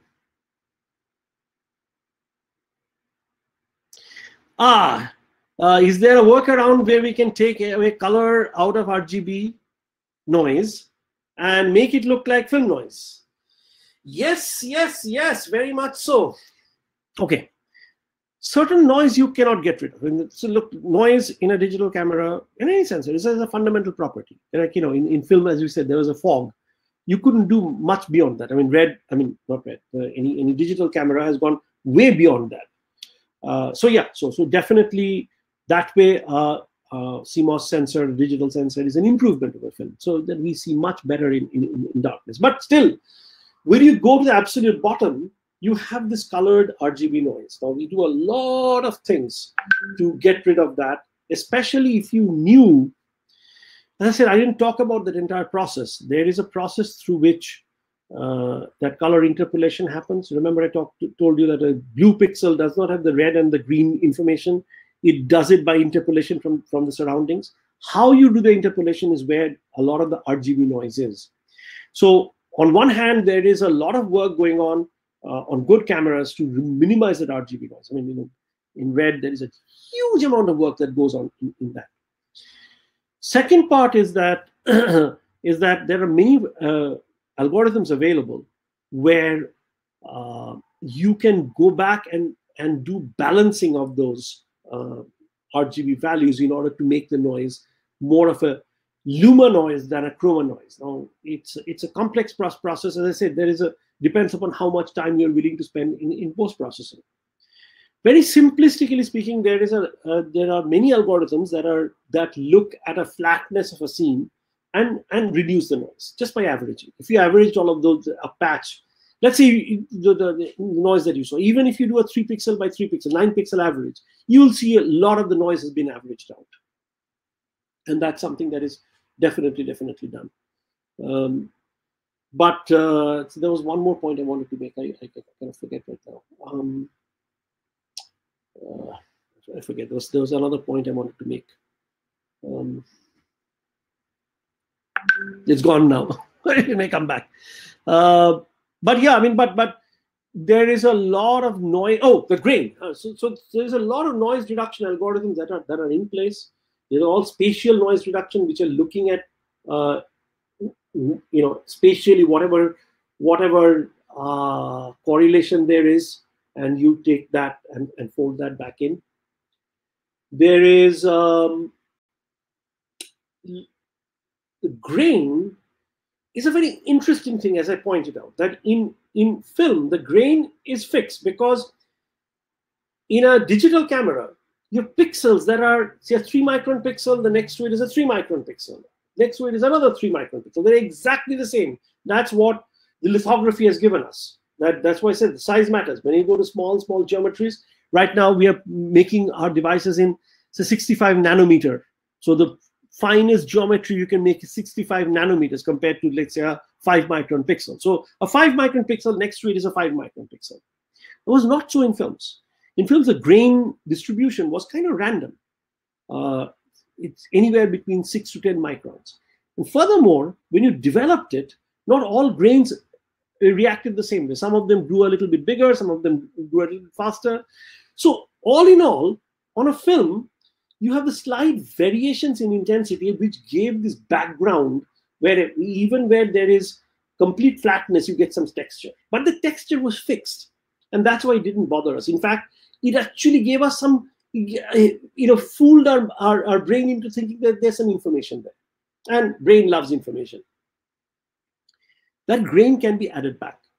What's more interesting is that the grains, how those pixels exposed, or how big they became after exposure, especially after developing, also depended upon how much signal it got. And that's what the halation I was talking about, that instead of having a sharp edge, there is a little bit of a roll off, there is a little bit of a glow that you saw. You can add all of these things in digital. So in fact, right now, for a good filmmaking, once you've got a good DP, once you've got a decent camera, Red, Venice, Alexa, whatever have you,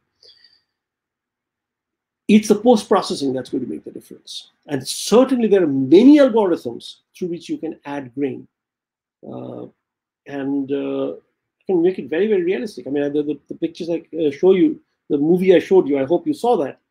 A comparison between Alexa and film, you could not tell which is which. And of course, grain has been added, halation has been added. Steve Yedlin has done a lot of work on that, and that could be another session just talking about that. Many different kinds of ways how you give the impression.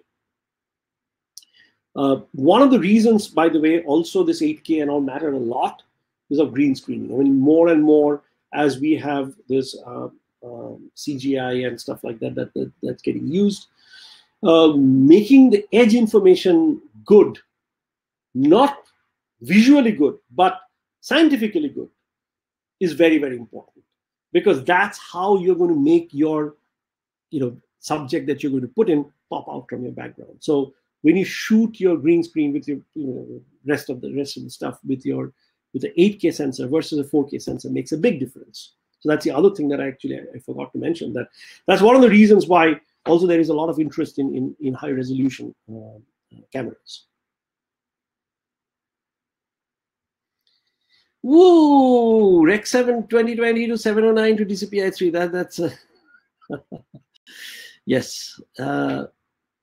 Yes. Short answer is yes. That will, again, I think what it's looking like is that for the post we have to have a separate session. We can't just talk about all of this when I haven't talked about in the main material. That requires a lot of background information to be given. So I think the post discussion, maybe we can have another session for it. Suggest some books. I don't know. I don't know, actually. Short answer, I don't know. The filmmaking now is such a wide range of technical information, from optics to sensor technology to the back-end processing. I do not know of one book, and even when there are books, you have to do a lot of research and you have to do a lot of hands-on stuff. That's the only way. I do not know of any book that will give you all of this information.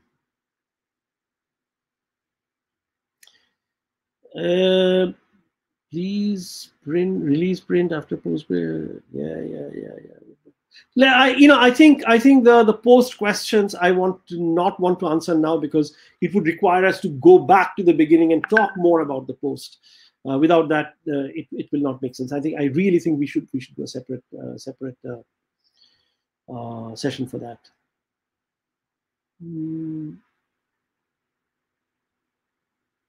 Red Komodo, yeah, interesting.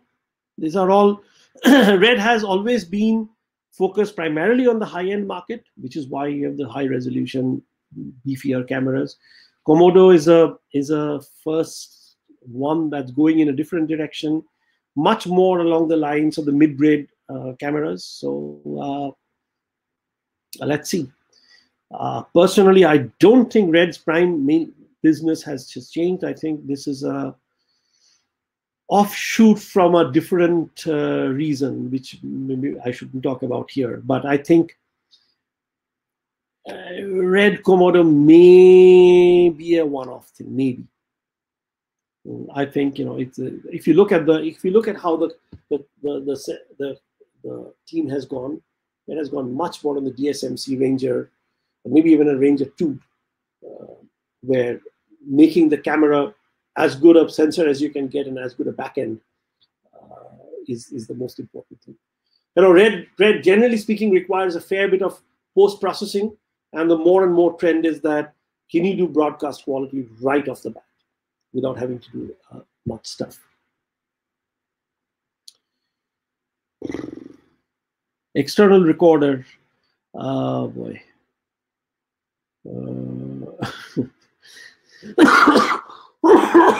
Sorry.